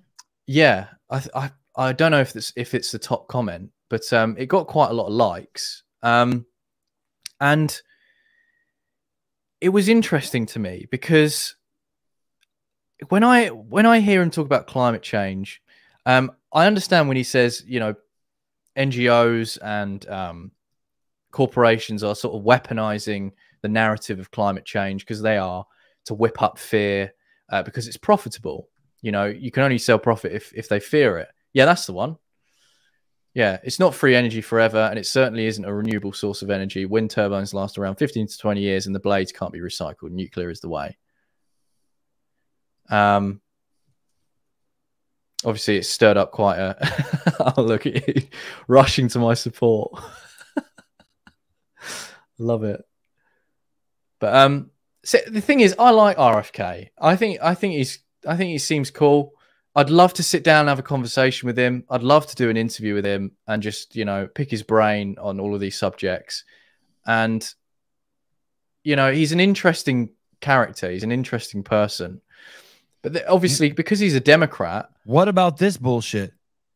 Doing it with jeans on? No.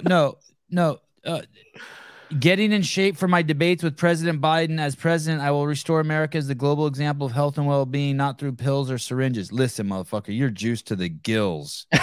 This fucking guy is on so much testosterone, it's not even funny. I don't have a problem with it. Don't get me wrong. Practice what you preach. But, dude, his lat goes down to his fucking waist. Wow. I thought it was the jeans. I thought you were going to comment that he's doing it in jeans. Nah. I love him. He's got that body's incredible. Look how hard his nipples are. This guy is on the testosterone. It's so weird that he would write that without pills and needles. Yeah. It's like, dude. I don't know. I've not seen. I mean, it is a bit sus that he's got a body like that for his age. Oh my God, he's a brick shithouse. Hey, and you know what? He probably has to be on testosterone also medically because of whatever's going on with his voice. Yeah, for sure. Yeah. By the way, just on a complete side note, Americans gained on average 29 pounds during COVID. This single fact, I used to drive this home. You have to understand is the single reason why the lockdowns were unmitigated disaster and why the world will never recover. Not in my lifetime. No one's gonna. On average, the average American put on 29 pounds in those 2 years. We will never recover from that, and the economic disaster and the loss of days of life from that are unprecedented. It's worse than World War II, and just in terms of sheer human hours of life lost. Like that's 10 years off of everyone's life in the United States. I mean, it's absolute bonkers. Bonkers. How did you put on weight during COVID, Lewis? You look like you're in good shape. You don't look like you're fat. Appreciate Are you fat? You're not fat, right? I'm not fat, no. I'd like to say that I'm not fat. Maybe I do think it some days when I drink a load of water and have a big meal, but no, I don't think I'm fat. That's just the insecurity the media's put on us. Don't worry about that. Yeah, that's it. It's all them magazines. But yeah, I look nothing like RFK. If I took my shirt off, Sevi, you're not on TRT, you're jacked. I look like a fucking muffin. I'm telling you. I have broad shoulders and big titties that allow the shirt to hang down past my fucking rolls.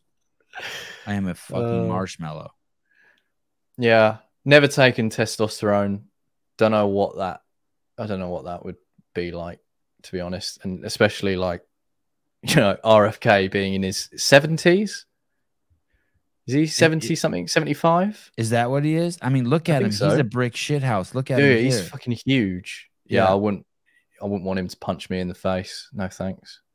Nature has a way of reminding you that testosterone is king. Robert F. Kennedy. That works. Slap that on a billboard. Yeah. Yeah, he's definitely on test. 100%. But I like him. I think he's cool. For a Democrat, I'm very impressed. However, the affirmative action stuff, no, can't get on board with that. And the climate change stuff, I get that he talks about the narrative, but I think he believes the whole man-made climate change, which I personally don't. I think it's natural. I think climate change is a natural phenomena that happens and is like a cycle. And if you look at the data, people say, "Oh, the planet's like warming up," and then you have to just ask them, "But when is this data from?" And then you zoom out, and it's like when Obama takes like the unemployment rate, and it's like it's down, and then so they'll zoom in and they'll go, "Look, unemployment's down." When really, if you zoom it out, and it's like all over the place. Yeah, in a larger timeline, you see it's up. Yeah, exactly. And that's what a lot of people do with the climate change debate. They'll grab the data, manipulate it, and they'll just look at one section when really you have to blow it out and look at the whole bigger picture. And actually, we're cooling. That's the gist of it. We're actually cooling as a planet. So all of this talk about that we're heating up is actually, bollocks. You'll never be allowed in China with that kind of talk. It's true. It's true. I don't like the word affirmative action the same way I don't like maps. Affirmative action just means let's use racism to get into school. And and so when I just hear RFK or anyone talking about that kind of stuff and not laying it out for what it really is, I'm totally open for the discussion too. It's not that I'm against it. I'm just against the way it's being doled out. If you want to find a way to make it so that people who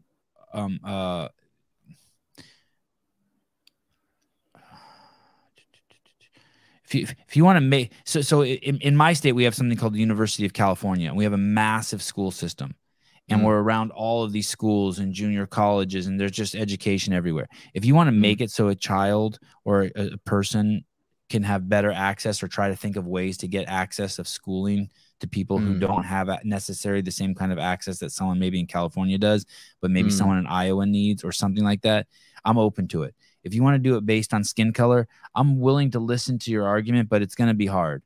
Yeah, it's going to be difficult. It's going to be difficult because what you're saying is that Lewis can't get in because he's white, and Hung Lee can't get in because he's Chinese, and Abu Zanari can't get in because he's Indian. And it's like, I just who'd have thought like hiring people based on skin color was all of a sudden it's okay in 2023. Like that's acceptable. I just don't see how that's productive.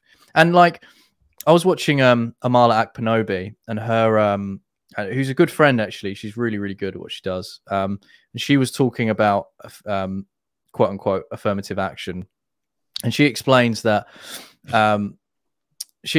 how this push for affirmative action is going to actually lead to more racism, because there will be people around the school or like higher education going around saying, were you allowed in here based on just race, or was it merit? Like, and then it will get people. It's like that in the workplace, like dude. that. It's already like that in the workplace, and that's bad. Everyone looks at the women, the gay people, and the black people as, you got in here not because you're qualified. And that's bad. Oh, you shouldn't be thinking that. Nobody should be thinking that. But the problem is this push for this, for quotas, for diversity hire, DEI and ESG and all of this stuff. The push for this is actually making society go backwards in its stances, and it's actually viewing people in a different light, which is not good. So it's ironic. Reinforcing racism. It's once again the mechanism they're using. The mechanism the good guys are using to help people is backfiring. Of course. And the sooner we say, look, it's based on merit, you know, everyone has equal opportunities. You just need to work to get to this point. You need to study, you need to really knuckle down. And if you want a higher education, if you want this ability, sure, economic factors, we can have a conversation about that, of course. But if we're talking about grades, if we're talking about getting to that point of higher education, it needs to be a level playing field. And propping up people from just a certain community over others is racist. That's not good. That's not good. It puts people at a disadvantage. And of course, let's say it doesn't matter about the skin color, but let's say you propped up someone of a certain race in higher education, and they didn't get the grades that everyone else did. They were just propped up because of skin color. It doesn't matter which skin color. They're going to fall behind than everyone else because they didn't get the grades that everyone else did. They'll flag behind. They'll really struggle within higher education. So it's not necessarily about mindset from other people. Oh, were you hired because of, you know, affirmative action? It's actually the studying as well. It's the grades. It's the amount of work ethic you have from being hired. You have to realize that it's only going to make things so much more difficult for that person by just hiring it based on race, and that's just terrible. It's all just terrible. I watched a bunch of interviews with people, liberals on the left, this past 2 weeks, and they all agree with you, which is so weird. They'll say stuff like, I got into college based on my grades. I went to Harvard, and people think that I got in because I was black. It's like, they've set up that parameters for people to think that. And it's like, and yet they're supporting affirmative action. It's like, doesn't make sense. Sarah Cox, my favorite, my favorite place to purchase peptides. Do you know what peptides are? Remind me. I don't know what they are either. I was hoping you did. Peptides are amino acids that your body produces naturally, or you can get them from California Peptides. You can hit the QR code there. Basically, I have this injury in my bicep, and I've been shooting peptides that I got from her website into my arm, and she does sponsor the podcast. She has for many, many years. Amazing. And anyway, Sarah, That's thank cool. you. Sarah, I owe you a call. I need to talk to you about the I'm going to call you about going to the CrossFit Games this year. Very shortly when this show's over. And thank you for the 1999. This is when I have people who watch the show who are like, "Hey, Sevan, stop acting like pedophilia and sex and gay stuff is being shoved down people's throats. You're so one-sided and you're biased." And what's interesting is in this country, you're not allowed to like talk about religion at school, right? You can't be like, "Hey, kids, look, here's the 10 Commandments that in a value system that's being offered to you by the Christian church." Like you couldn't even say it in a let's discuss today whether what is Christianity. You can't even do any of that. You can't be like, "Hey, let's read Job and study it." And you won't find it anywhere. In my 13 years of going to school, I had one class where we read Job. My sophomore year, and my teacher said, "Hey, I don't even care if you guys report me," and we read it. It was awesome. Yeah. And I'm not even a Christian. But how is it that there's no Christianity anywhere in our schools, and everywhere I look, I see this stuff? This stuff really is being forced down our kids' throats. Here we go. This is from Lewis Brackpool's Instagram account. Here we go. To apologize in advance for any distressing content in this video. Lesson plans in schools across Britain have been leaked, which has found graphic material being shown to kids as young as 9 years old. I want to warn you, some of this is very distressing, but I have to read it out. Schools across Britain are teaching children that from birth until the age of 1, babies can experience pleasurable sensations by touching their pre-compulsory RSC lessons are giving homework to kids about They're teaching that girls as young as 12 can find pleasure from anal sex. That's being taught to kids in schools. Yeah. They're teaching kids that people can change their sex from being a man to being a woman. They're also teaching that some non-binary humans are neither men nor women, and that men with male Y chromosomes can actually become women. What's worse is they show images, and if I have to censor these images to show you what they are showing to children, we have a problem. Parents, you need to get angry. You need to stand up for what's right and say something. You can't allow for this to be happening in schools. Get organized, meet with other parents, find out what your child is being taught at school, and do something about it. I want to apologize in advance. So just to be super clear for anyone who's listening who doesn't understand the stance, and Lewis, correct me if I'm wrong, sexualizing kids is bad. Very bad. Yeah, you basically want to let kids blossom at a certain pace, and if you sexualize them too early, we know we see people like that all around us with all sorts of fucking disorders. Sure.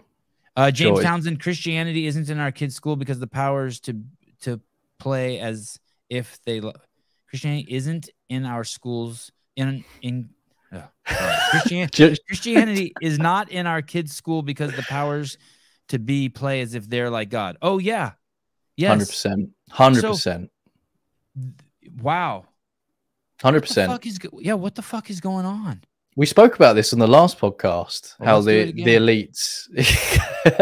We spoke about how the elites, top down, they see themselves because they've got all this wealth and all this power because they can change and enact legislation, even as NGOs, which they're not really allowed to do, but they can influence governments to change policy and to enact their vision. They almost feel like that they are their own gods.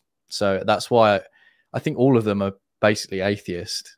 Like, I think all of them are, but like, not just like, you know, oh, agnostic or whatever. It's like, no, like Yuval Noah Harari, you know, that evil dude who like wants AI to rewrite the Bible and shit. Right. It's fucked. Hey, so did you know that when I put you on the last show, when we spoke about your documentary, the Great Reset, and the World Economic Forum. Because I said World Economic Forum. Yes, it got the banner. Yeah, dude. And you've just done it again. Ladies and gentlemen, I don't know if you know this, but I lost my big Instagram account, and for the last 2 or 3 years, if you said anything about COVID, you got a banner on your Instagram account, and now it's gone. They're not there anymore. I don't know where they went, but and now on YouTube, if you say anything about the Great Reset or the World Economic Forum, they put a banner on there, letting you know, people, that this shit is real. Like, this isn't like some conspiracy fucking James Bond movie shit. Like, the shit is coming. We are here. Why? How did this happen, do you think? That's a great question. You know, how is not everyone like, no, you don't sexualize kids? How is everyone just not? And this is what you're showing. This proves we're right? This is being forced down our kids' throat. So anyone who says to me, Sevan, you're full of shit, it's not being forced down your kid's throat. It really is being shoved down your kid's throat. It really is. It really is. So that was an exclusive report by the Mail Online, and I got shit for posting it because even though there's a lot of support in that post, I also got shit from people in the DMs saying, how do you trust like the Mail Online, which is the Daily Mail, for posting something like this? Everything in that report, which I looked through, unfortunately, they're all testimonies from parents. So they're concerned parents that have come out and said, we need to get this done. The government, weirdly, has put out an inquiry over the educational system to look into sex education and what's being taught, because they're worried that it's been pushed too far. That's the government saying that. So we're in big trouble if, like, the government are even opening inquiries about the educational system. And during that time, there were people trying to gather information on RSE, which is relationships, sex education. And so we've now reached a point where parents now have a duty to call this out. And I'm tired of the excuse, you know, I'm worried about the consequences of this. The consequences is the corruption of your child. That's the consequence. You can't be worrying about anything else now. Like, this is wrong. You can't allow for this to continue. So that's why I said in the video, because you need to get parents to call to action, because there's one thing saying or distributing this information, but you almost need to tell parents now, listen, you need to have a word with your school. You need to get in contact. You need to find out what your child's being taught. I had messages after that video. I had so many messages from parents, like I couldn't get through them all, where they were saying, thank you so much for posting this. I've tried to see the full curriculum of sex education that's being taught to my 8-year-old, and they won't even give the full thing to me. Like, the schools are refusing to give the full curriculum to their parents. I've seen that in the US too. Yep. Dude, it's so sad. And like, I don't have kids. Like, I want kids. Like, I want to get married. I want to do the whole shebang. So to see this now, and I don't even have kids, like, it breaks my heart for like parents that are so unsure about what is being taught to their child. And it pisses me off when I see parents almost dismissing it or saying, oh no, like, no, it's fine or whatever. It's not fine. This is not fine.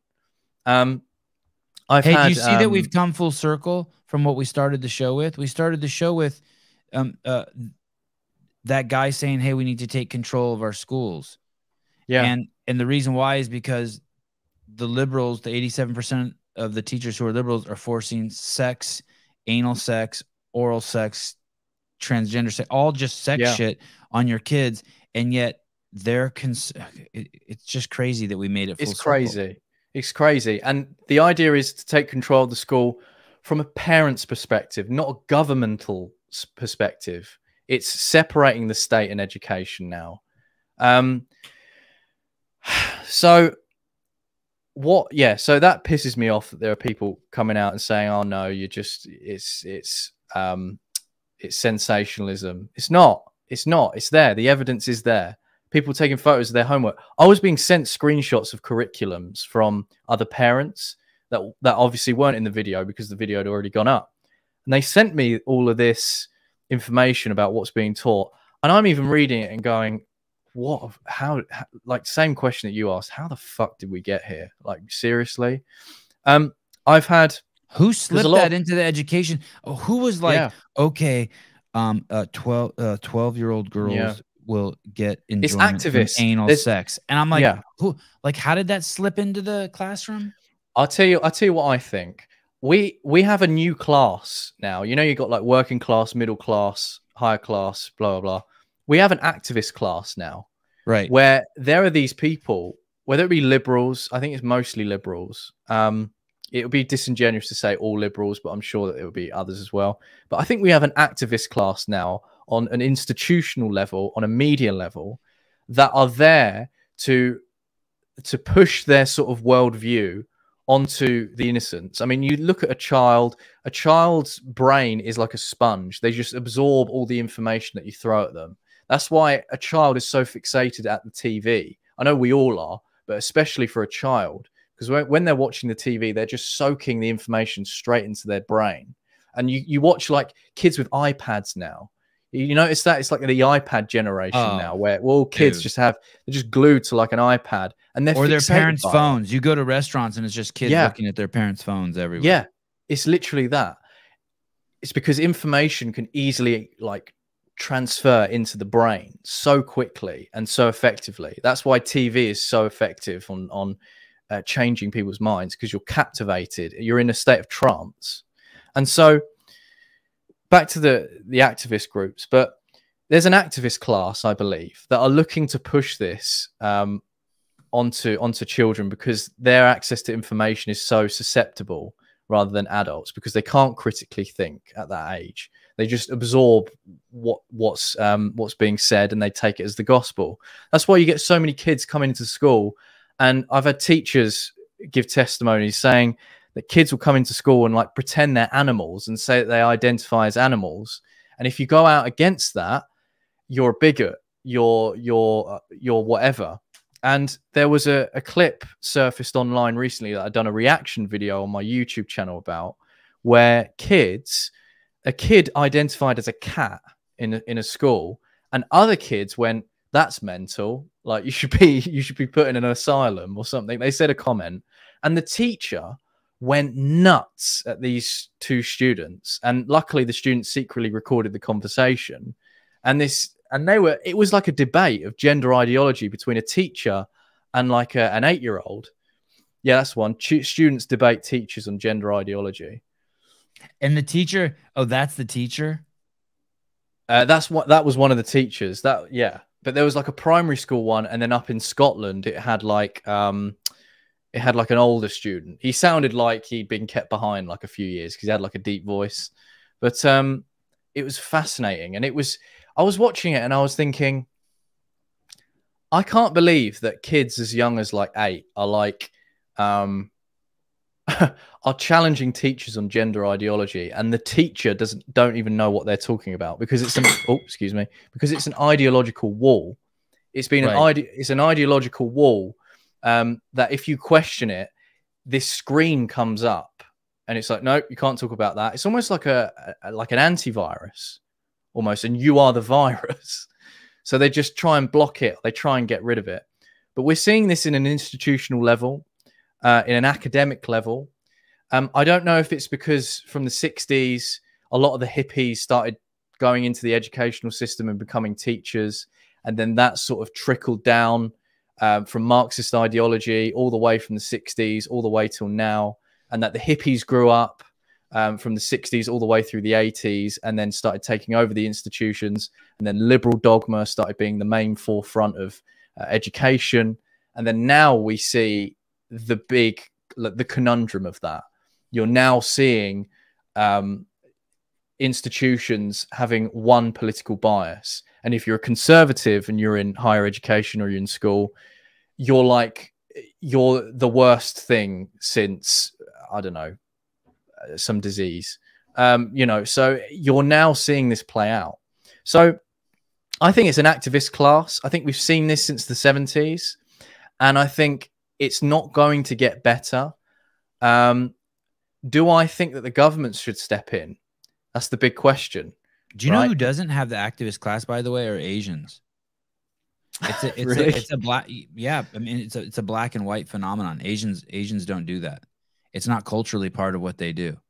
You see very few, like, you know what I mean? Like we have Jane Fonda, and they have Al Sharpton, and I don't know if you know who these people are, but they're just like the activist class in the United States. They have Jesse Jackson, and we have Greta Thunberg. You will not see Asians doing this shit. Ironically, they make on average twice as much as as white people and 3 times as much as black people in the United States financially. Yeah, culturally, I've read those. Yeah, it's just a trip. Okay, sorry, go ahead. Do you remember where you were when I? So yeah, just that I think that it's been a top-down stem of activism since the 60s in the institutions, and now because you have powerful lobby groups and the teachers union as well. I saw recently about the Supreme Court wiping down like affirmative action. The teachers unions are the most powerful people in the United States. I don't think it's going to do as much personally, because the teachers unions in Britain, in the United States, in the Western Hemisphere are one of the most powerful unions ever. And they are full of rabid far left ideologues in there. And whatever they say goes.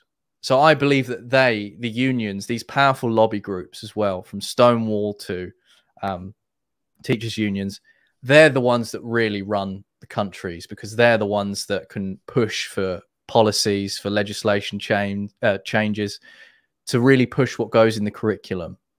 And that's why the government are like, hang on a minute, we need an inquiry. We didn't know about all this. So, which is fascinating. That's my stance on it. Like I said, could be wrong, but to me, that makes the most sense. I'm starting to think that it's not the school that's the problem. It's the parents that expect the schools to raise their kids, taking their kids out of public school, but not monitoring their internet. Hey, I mean, partly, I'd say it's part that. Wouldn't you agree? 100%. I mean, there's kids who there's parents who drop their kids off like at a martial arts academy, thinking that martial arts academy is going to fix your kid. And it's like, hey, it doesn't quite work like that. Yeah, no. The parents are 51% to 99% to blame.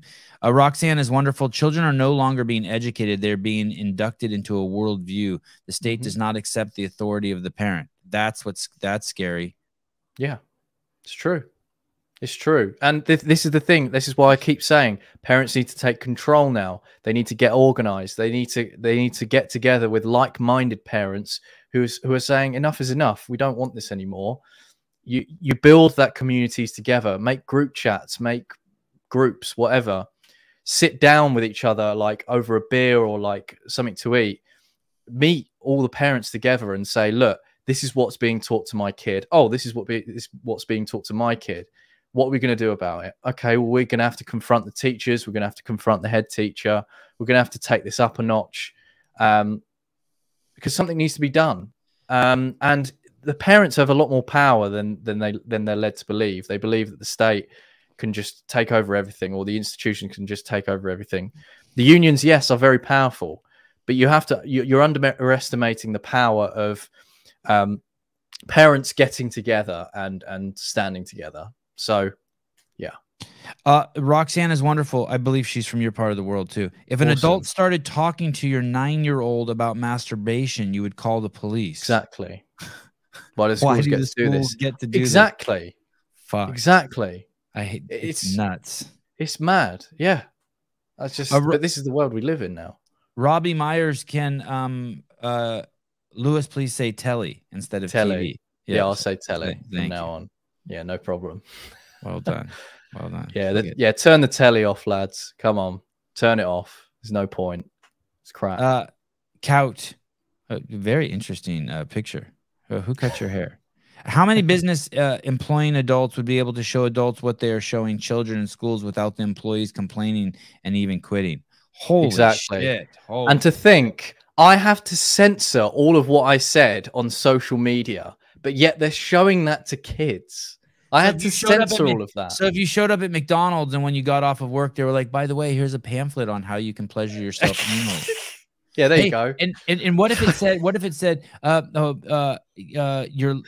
you're working at McDonald's and they're like, by the way, I know you have a 12-year-old daughter at home. Here's a pamphlet on how your 12-year-old daughter can pleasure herself anally. You would be like, fuck, what the fuck's wrong with McDonald's? But yet your tax dollars are going to that. Wow. I love people who put things in context like that, what they're doing, don't you? Yeah. Oh, absolutely. It broadens the mind and it makes you think, right. And what's crazy is it makes more sense that it would happen at McDonald's because it's a fucking private organization and you have the choice to whether to eat hamburgers there or not, or to work there. But school is just like the civilized funnel. I think you basically in the United States, you have to send your kid to school or have some sort of schooling. I think it's illegal to just like, you can't just raise your kid out in the field. Yeah. Mate, homeschool. It's got to be the way now. I would typically push back on these kids having phones in the class, but in this case, I'll be quiet. No phones in the classrooms. Fuck phones. No one should have phones, period. No kid. Yeah, it's true. Although Roxanne is wonderful. The UK teacher called the child despicable for questioning a pupil who identified as being a cat. That's in your video? Yeah, that's in my video. Yeah. It's nuts, dude. So you attack the child. Yeah. Yeah. Dude, like I know teachers, right? And they tell me like the amount of kids that come in and pretend to be animals, and they aren't allowed to, like, there are some teachers that just aren't allowed to say anything. Like, I would have it's so bad. Definitely, if I was in high school, I definitely would have done stuff like that. I was such a I would have done it just to make fun of stuff. Here, I'm gonna play this a little bit of this. How are you on time, Lewis? Yeah, good. As long as possible. Okay, here we go. Believe why so many teenagers are non-binary now, or switching their gender. I think it's because they don't have any point in the oppression meter, and they want some. So non-binary is a really easy way to get some. You don't even need to change anything. You just have everybody call you some new pronouns, and now you're oppressed. Now you get to be part of the club. And I always say that if this was happening when I was a teenager, no doubt in my mind, you guys would have to be calling me some pronoun you've never heard of before. I want to draw explain this a little bit better here and see what you think, Lewis. What I think she means is by joining the oppressed class, she means getting attention. Yeah. There's a recent Chris Rock stand-up where he says that there's 4 ways to get attention. You can show your ass. That's like the thirst pics. You can be infamous. That means release a sex tape. You can be really good at something. That's like Serena Williams, like you can just fucking dedicate your life to being like the greatest athlete who ever lived. And then there's 4, there's play the victim, and that's the oppressed class. Yes. But I remember being a kid, like I didn't know it now, and I still wouldn't say I did it for attention, but it must have been for attention. I was really into rap music. So I took out the back seat in my car and I put the 415s in, and I carried a gun under my driver's seat. And like I would, although it was just a BB gun, and I wanted, like, I was like searching for attention. I played my music so fucking loud at like 2 a.m. I just did things. You're just trying to figure out where you fit in the world, right? Exactly. And you're just trying to get fucking attention or like build some sort of identity. And if you don't have your kids in doing things like sewing dresses or working out or planting gardens, those things that will naturally allow them to build an identity. Oh my God, I can grow carrots. I'm a person who grow carrots. Oh my God, I'm a black belt in karate. I can do that. Or, oh my God, I can sew my own clothes.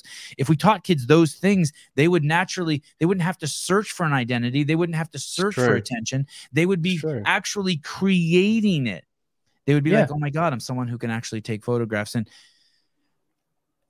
it's not that they necessarily want to be part of the oppressed class. They want to just get attention.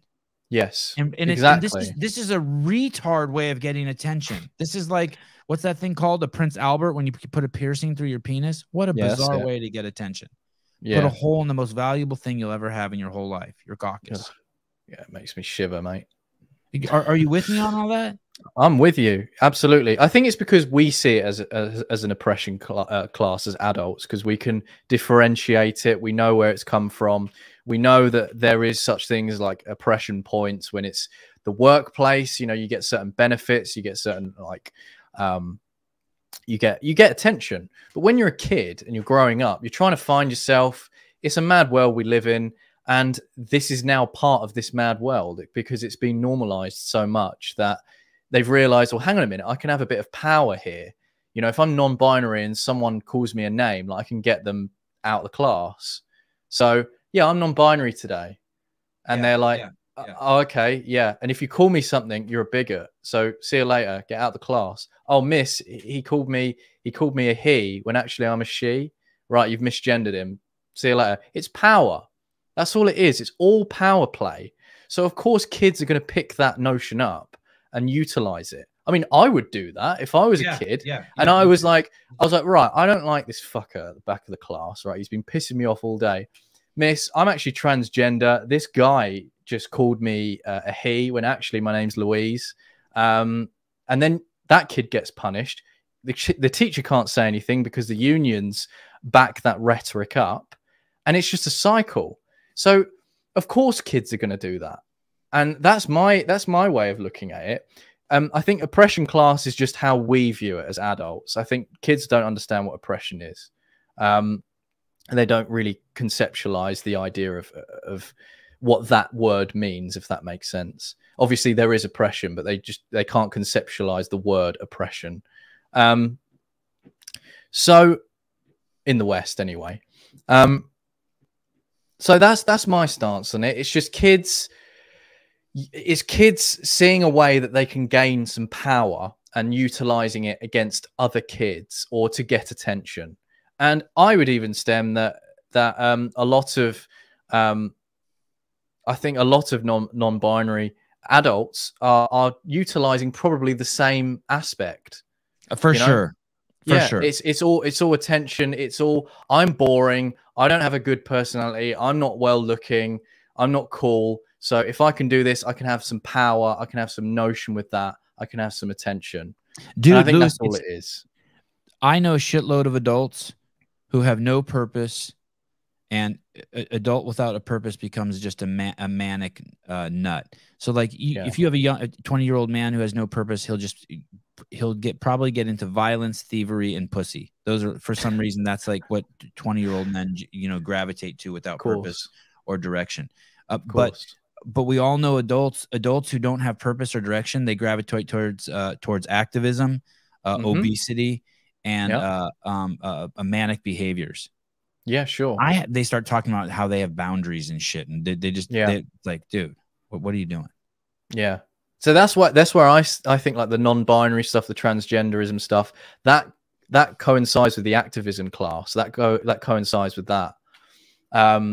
So yeah, that's how I see it.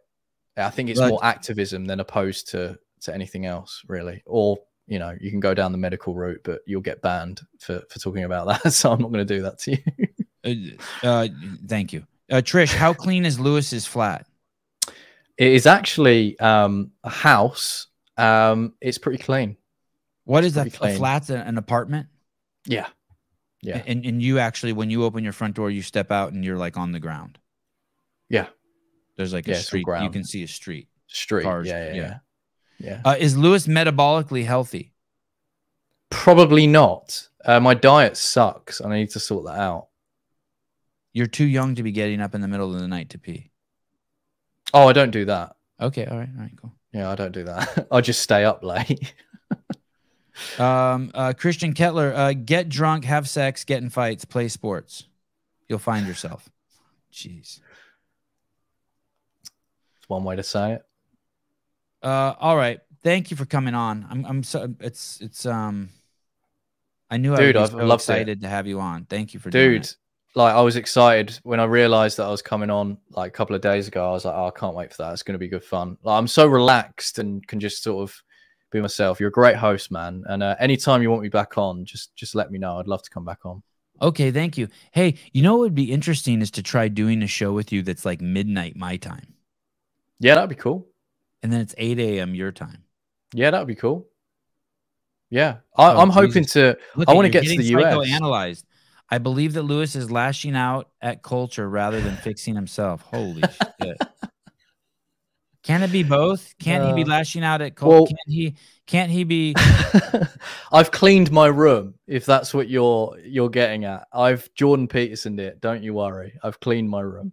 She's suggesting that instead of working out and working on your diet, you are working on other things, or like attacking other people's shortcomings instead of your own. You know what I mean? Well, these shortcomings actually affect the world and our surroundings. I mean, I don't want to sound like a climate activist because that's what they're like. Right.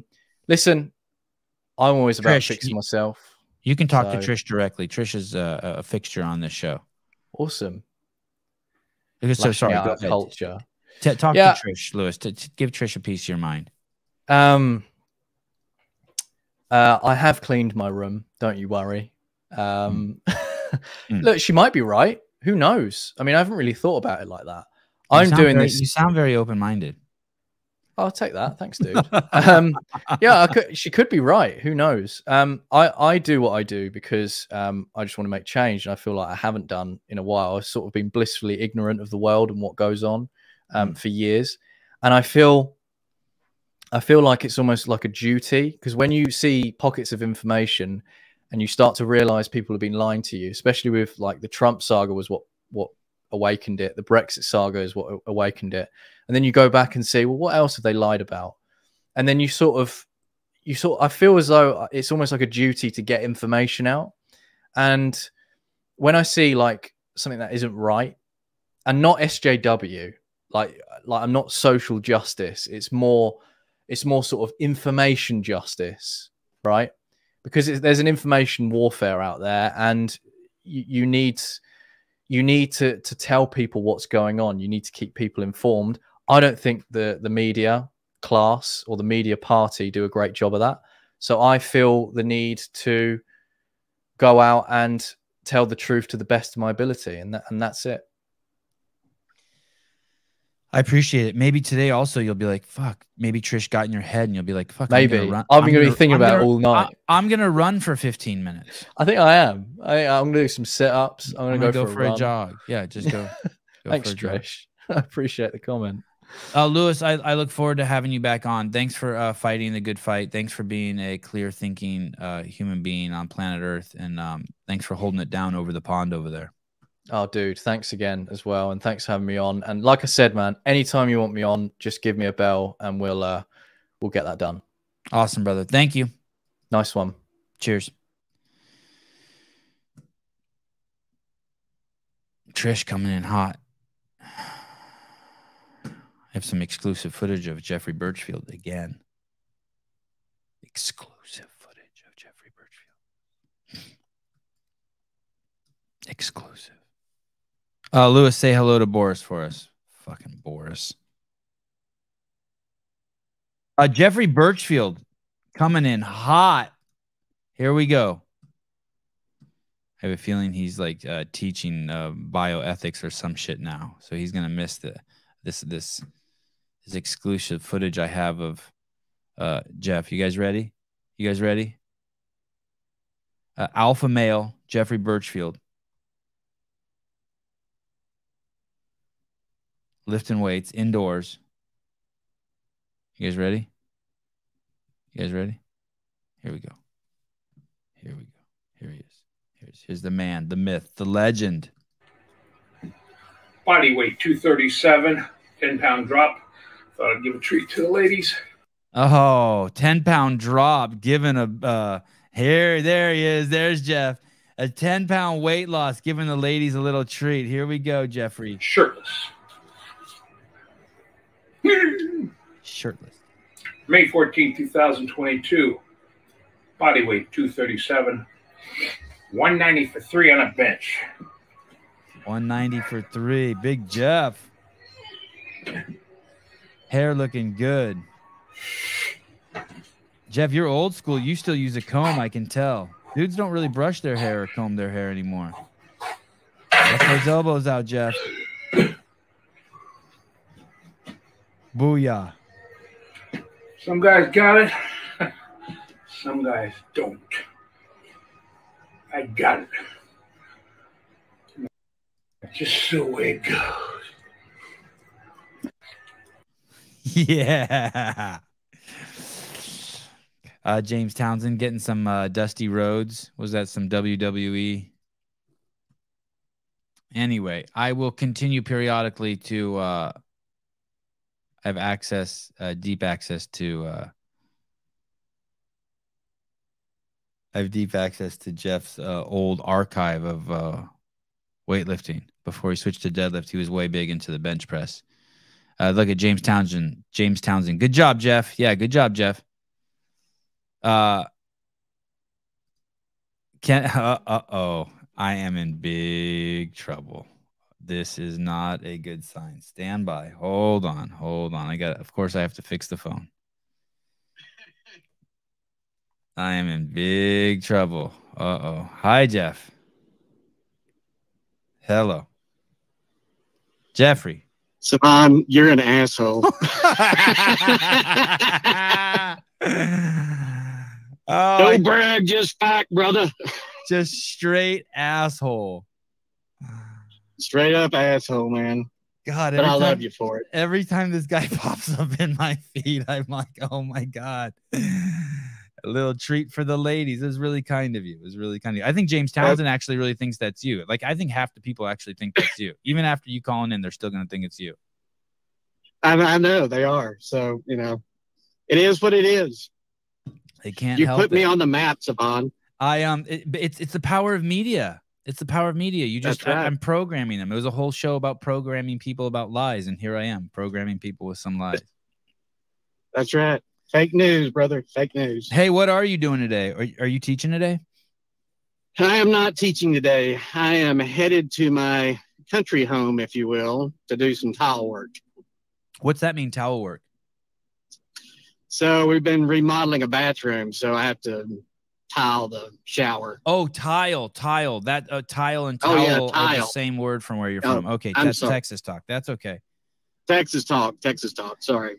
You do that? Do you have a tile cutter? You have like one of those saws that like shoots water everywhere and cuts the tile? I have just a diamond blade that's kind of on a rack thing that I can run across there, but no, I don't have a diamond saw. You like that? You like tiling? I do not like tiling, but it is a means to an end. So I also don't like paying people to do work that I know I can do. Did your wife choose the tiles? She did. Yeah, that's cool. And she'll be happy about it. And that's cool. Oh, yeah, absolutely. And will you tile just the floors or the walls too?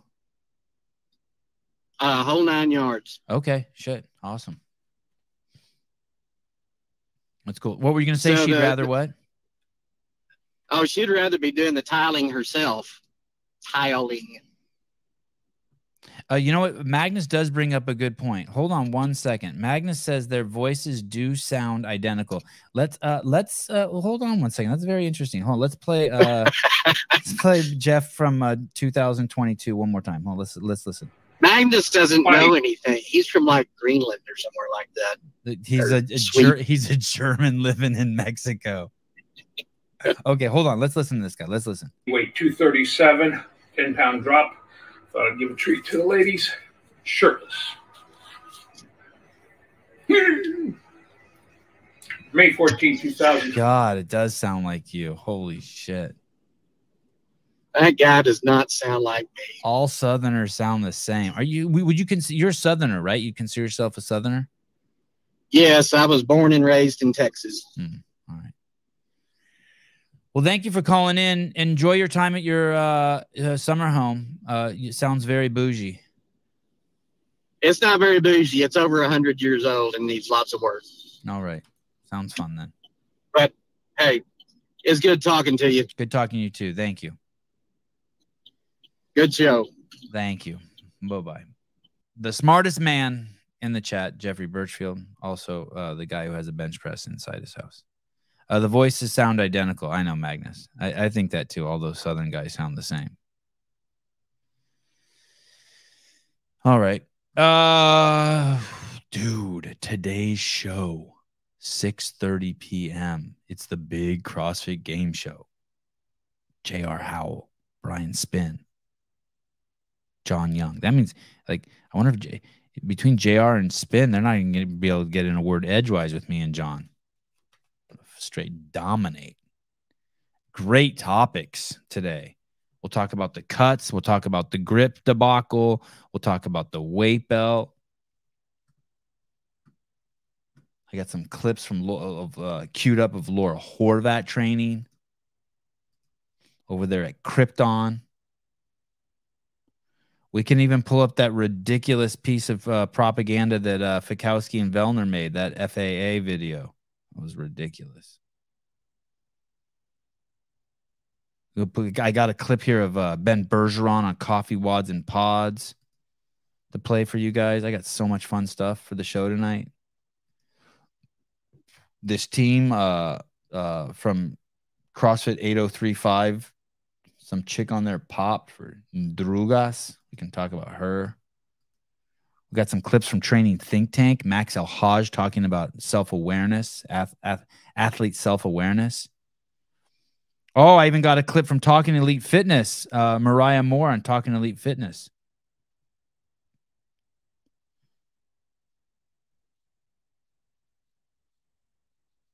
You know what I'm realizing too? The more so I'll save it for the show. Anyway, it's all, I think this is all good. I think this is all good with Dave coming in. I'm excited. What about Pat Barber's post? Let me see what did Pat. That Jack Dorsey video was weird, right? Patrick Vellner, Patrick Bet David. Oh, Patrick Barber. Here we go. Let me see. Let's see what we got. Where? This one here? I know what I could use these for. Hanging rings. All right, now that you're ready to set this up on your beautiful pull-up bar, first we take the strap, and then we push the strap through the magic hole. Oh, wow. Look at those rings. Is that the video you're talking about? Oh, it's on woo.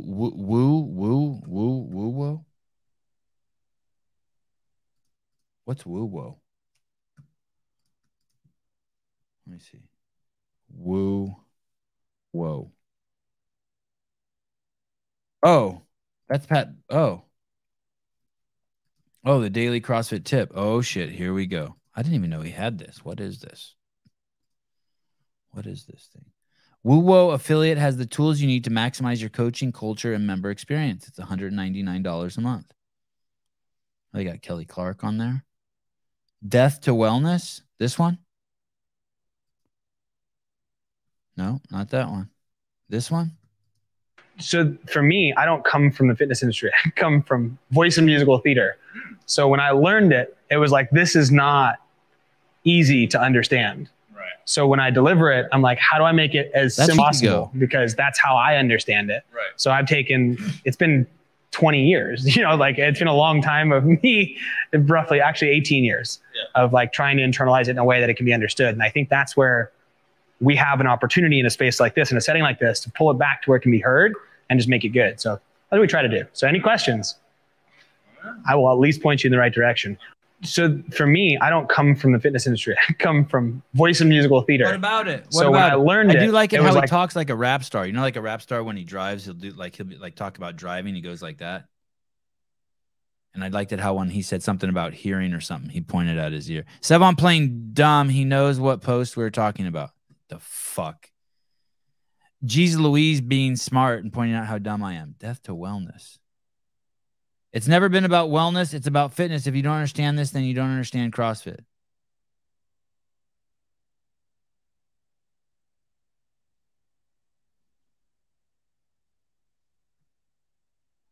That it's never been about wellness. It's all about fitness. If you don't understand this, then you don't understand CrossFit.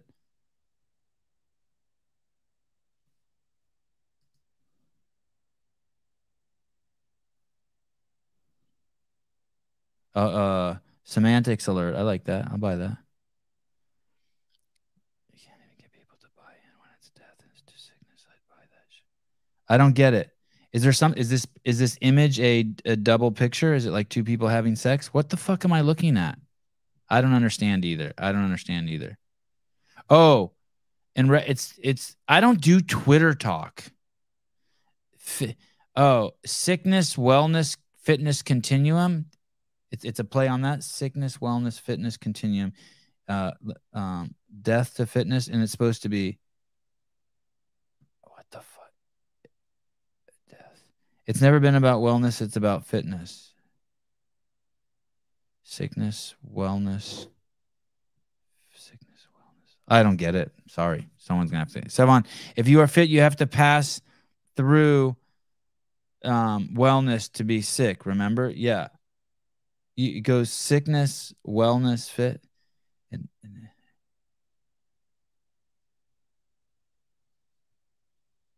I guess I don't understand CrossFit. I don't do this is Twitter talk to me. I don't do Twitter talk. I try not to read into shit. I need it just explained to me. Okay, just leave it. Thank you. Okay, good.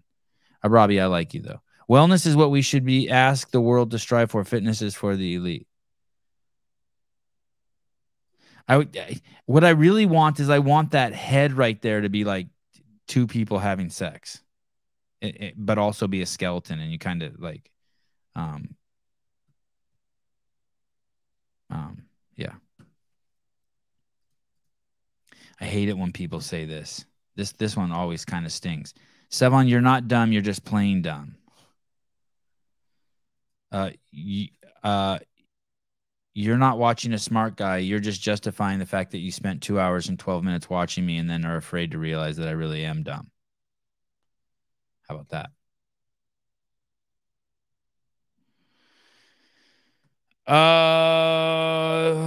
Okay.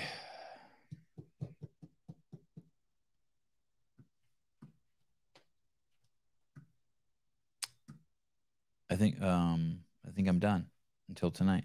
Unless you guys want to see something. I'm afraid if I stay on here too long, I might start telling you guys secrets. I showed Jeffrey Birchfield. You guys want to see Kamala Harris? Oh. How about that video in the beginning of the show? Unbelievable.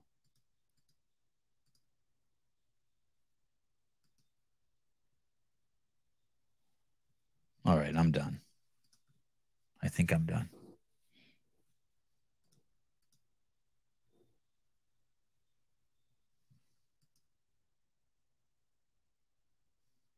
Do you remember that guy Will Roosh I had on the show? Do you guys remember him? He's the teacher. He's the he's not a Jew, but he teaches at a Jew school. And he has that Instagram account. He was pretty cool. I didn't have him on very long. He's had on all sorts of really cool people. Do you guys remember him?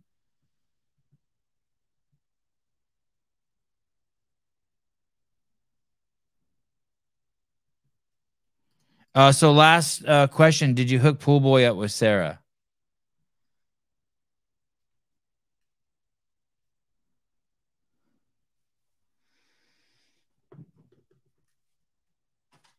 Here's the chocolate dick, by the way. I haven't eaten it. Andrew Hiller got me the chocolate dick.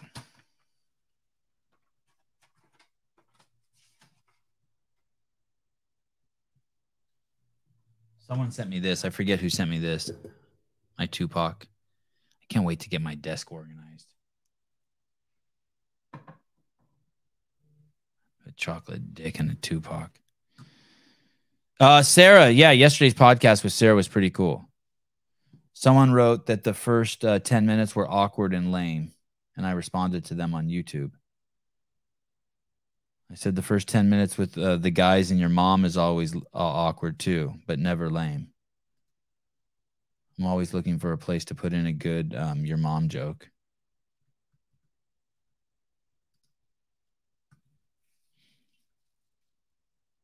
I'm always torn, like whether I should or should not respond to people on YouTube. Dude, yesterday's show with Brian and JR and Taylor, not only is it killing it, but Taylor is shirtless. JR is wearing like a leather, it looks like a leather vest, sleeveless leather vest, and then Brian's fully clothed. It's like weird.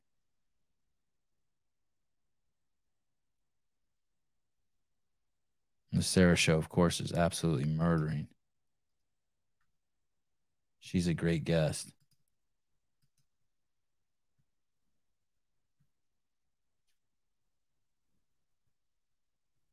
Part of me thought Sarah was going to retire.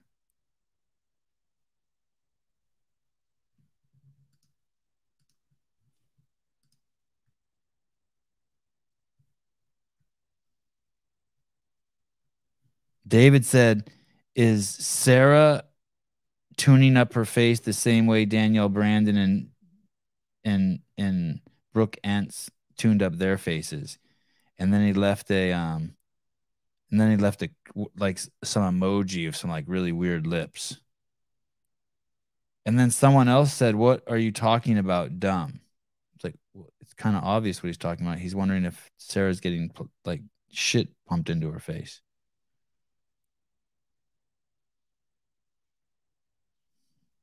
I don't know if I'm a fan of, I know I'm not a fan of shit getting pumped into girls' faces.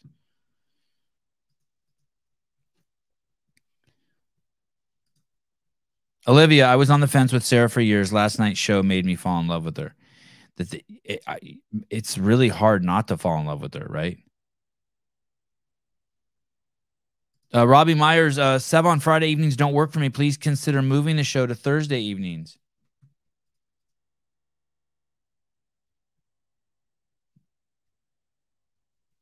Um, 3:35 power snatch coming up. Where's that? I'd like to see that. I can't. I understand. I trust me. I don't want to do Friday night shows either, dude. I just have to. I'm trying to prove a point right now with that show, and you guys are helping me do it. I don't want to do that show either. Trust me. I don't want to do that show on Friday night. That's not 3:35. That's more like 5.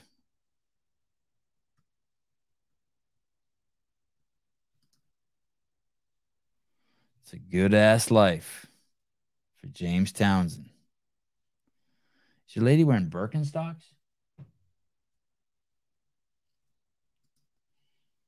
What is this? Okay. You know what I'm going to do? I'm going to try a muscle up now that my bicep is getting better. I haven't done a muscle up in forever. Do a strict muscle up today. I should try that. Whoo. No collars? No collars? Someone school me on collars. Why isn't James using collars? Collars are silly. You don't got time for that? Boom. My goodness. Mason Mitchell. Yeah, tear right off the bat.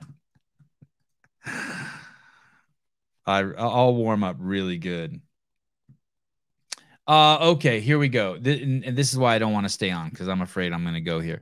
Sevan, theoretically, if there had been talks to bring back behind the scenes, would you theoretically tell us? No, not yet.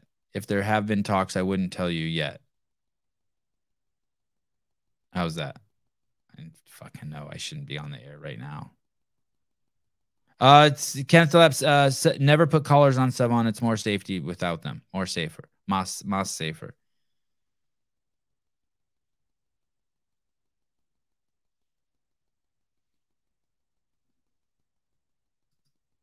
I'll do well, yeah. I mean, I'm good at muscle ups. I mean, I should be. I'll do a shitload. I'll warm up and be a sweaty mess. I'll warm up and get to turn myself into a sweaty mess on the assault bike, and then I'll jump to the top of the rings and I'll slowly lower myself a few times. You know what I mean? Maybe to my knees. Maybe do 2 of those on the minute for 10 minutes, and then I'll try one, see what happens. Feel good.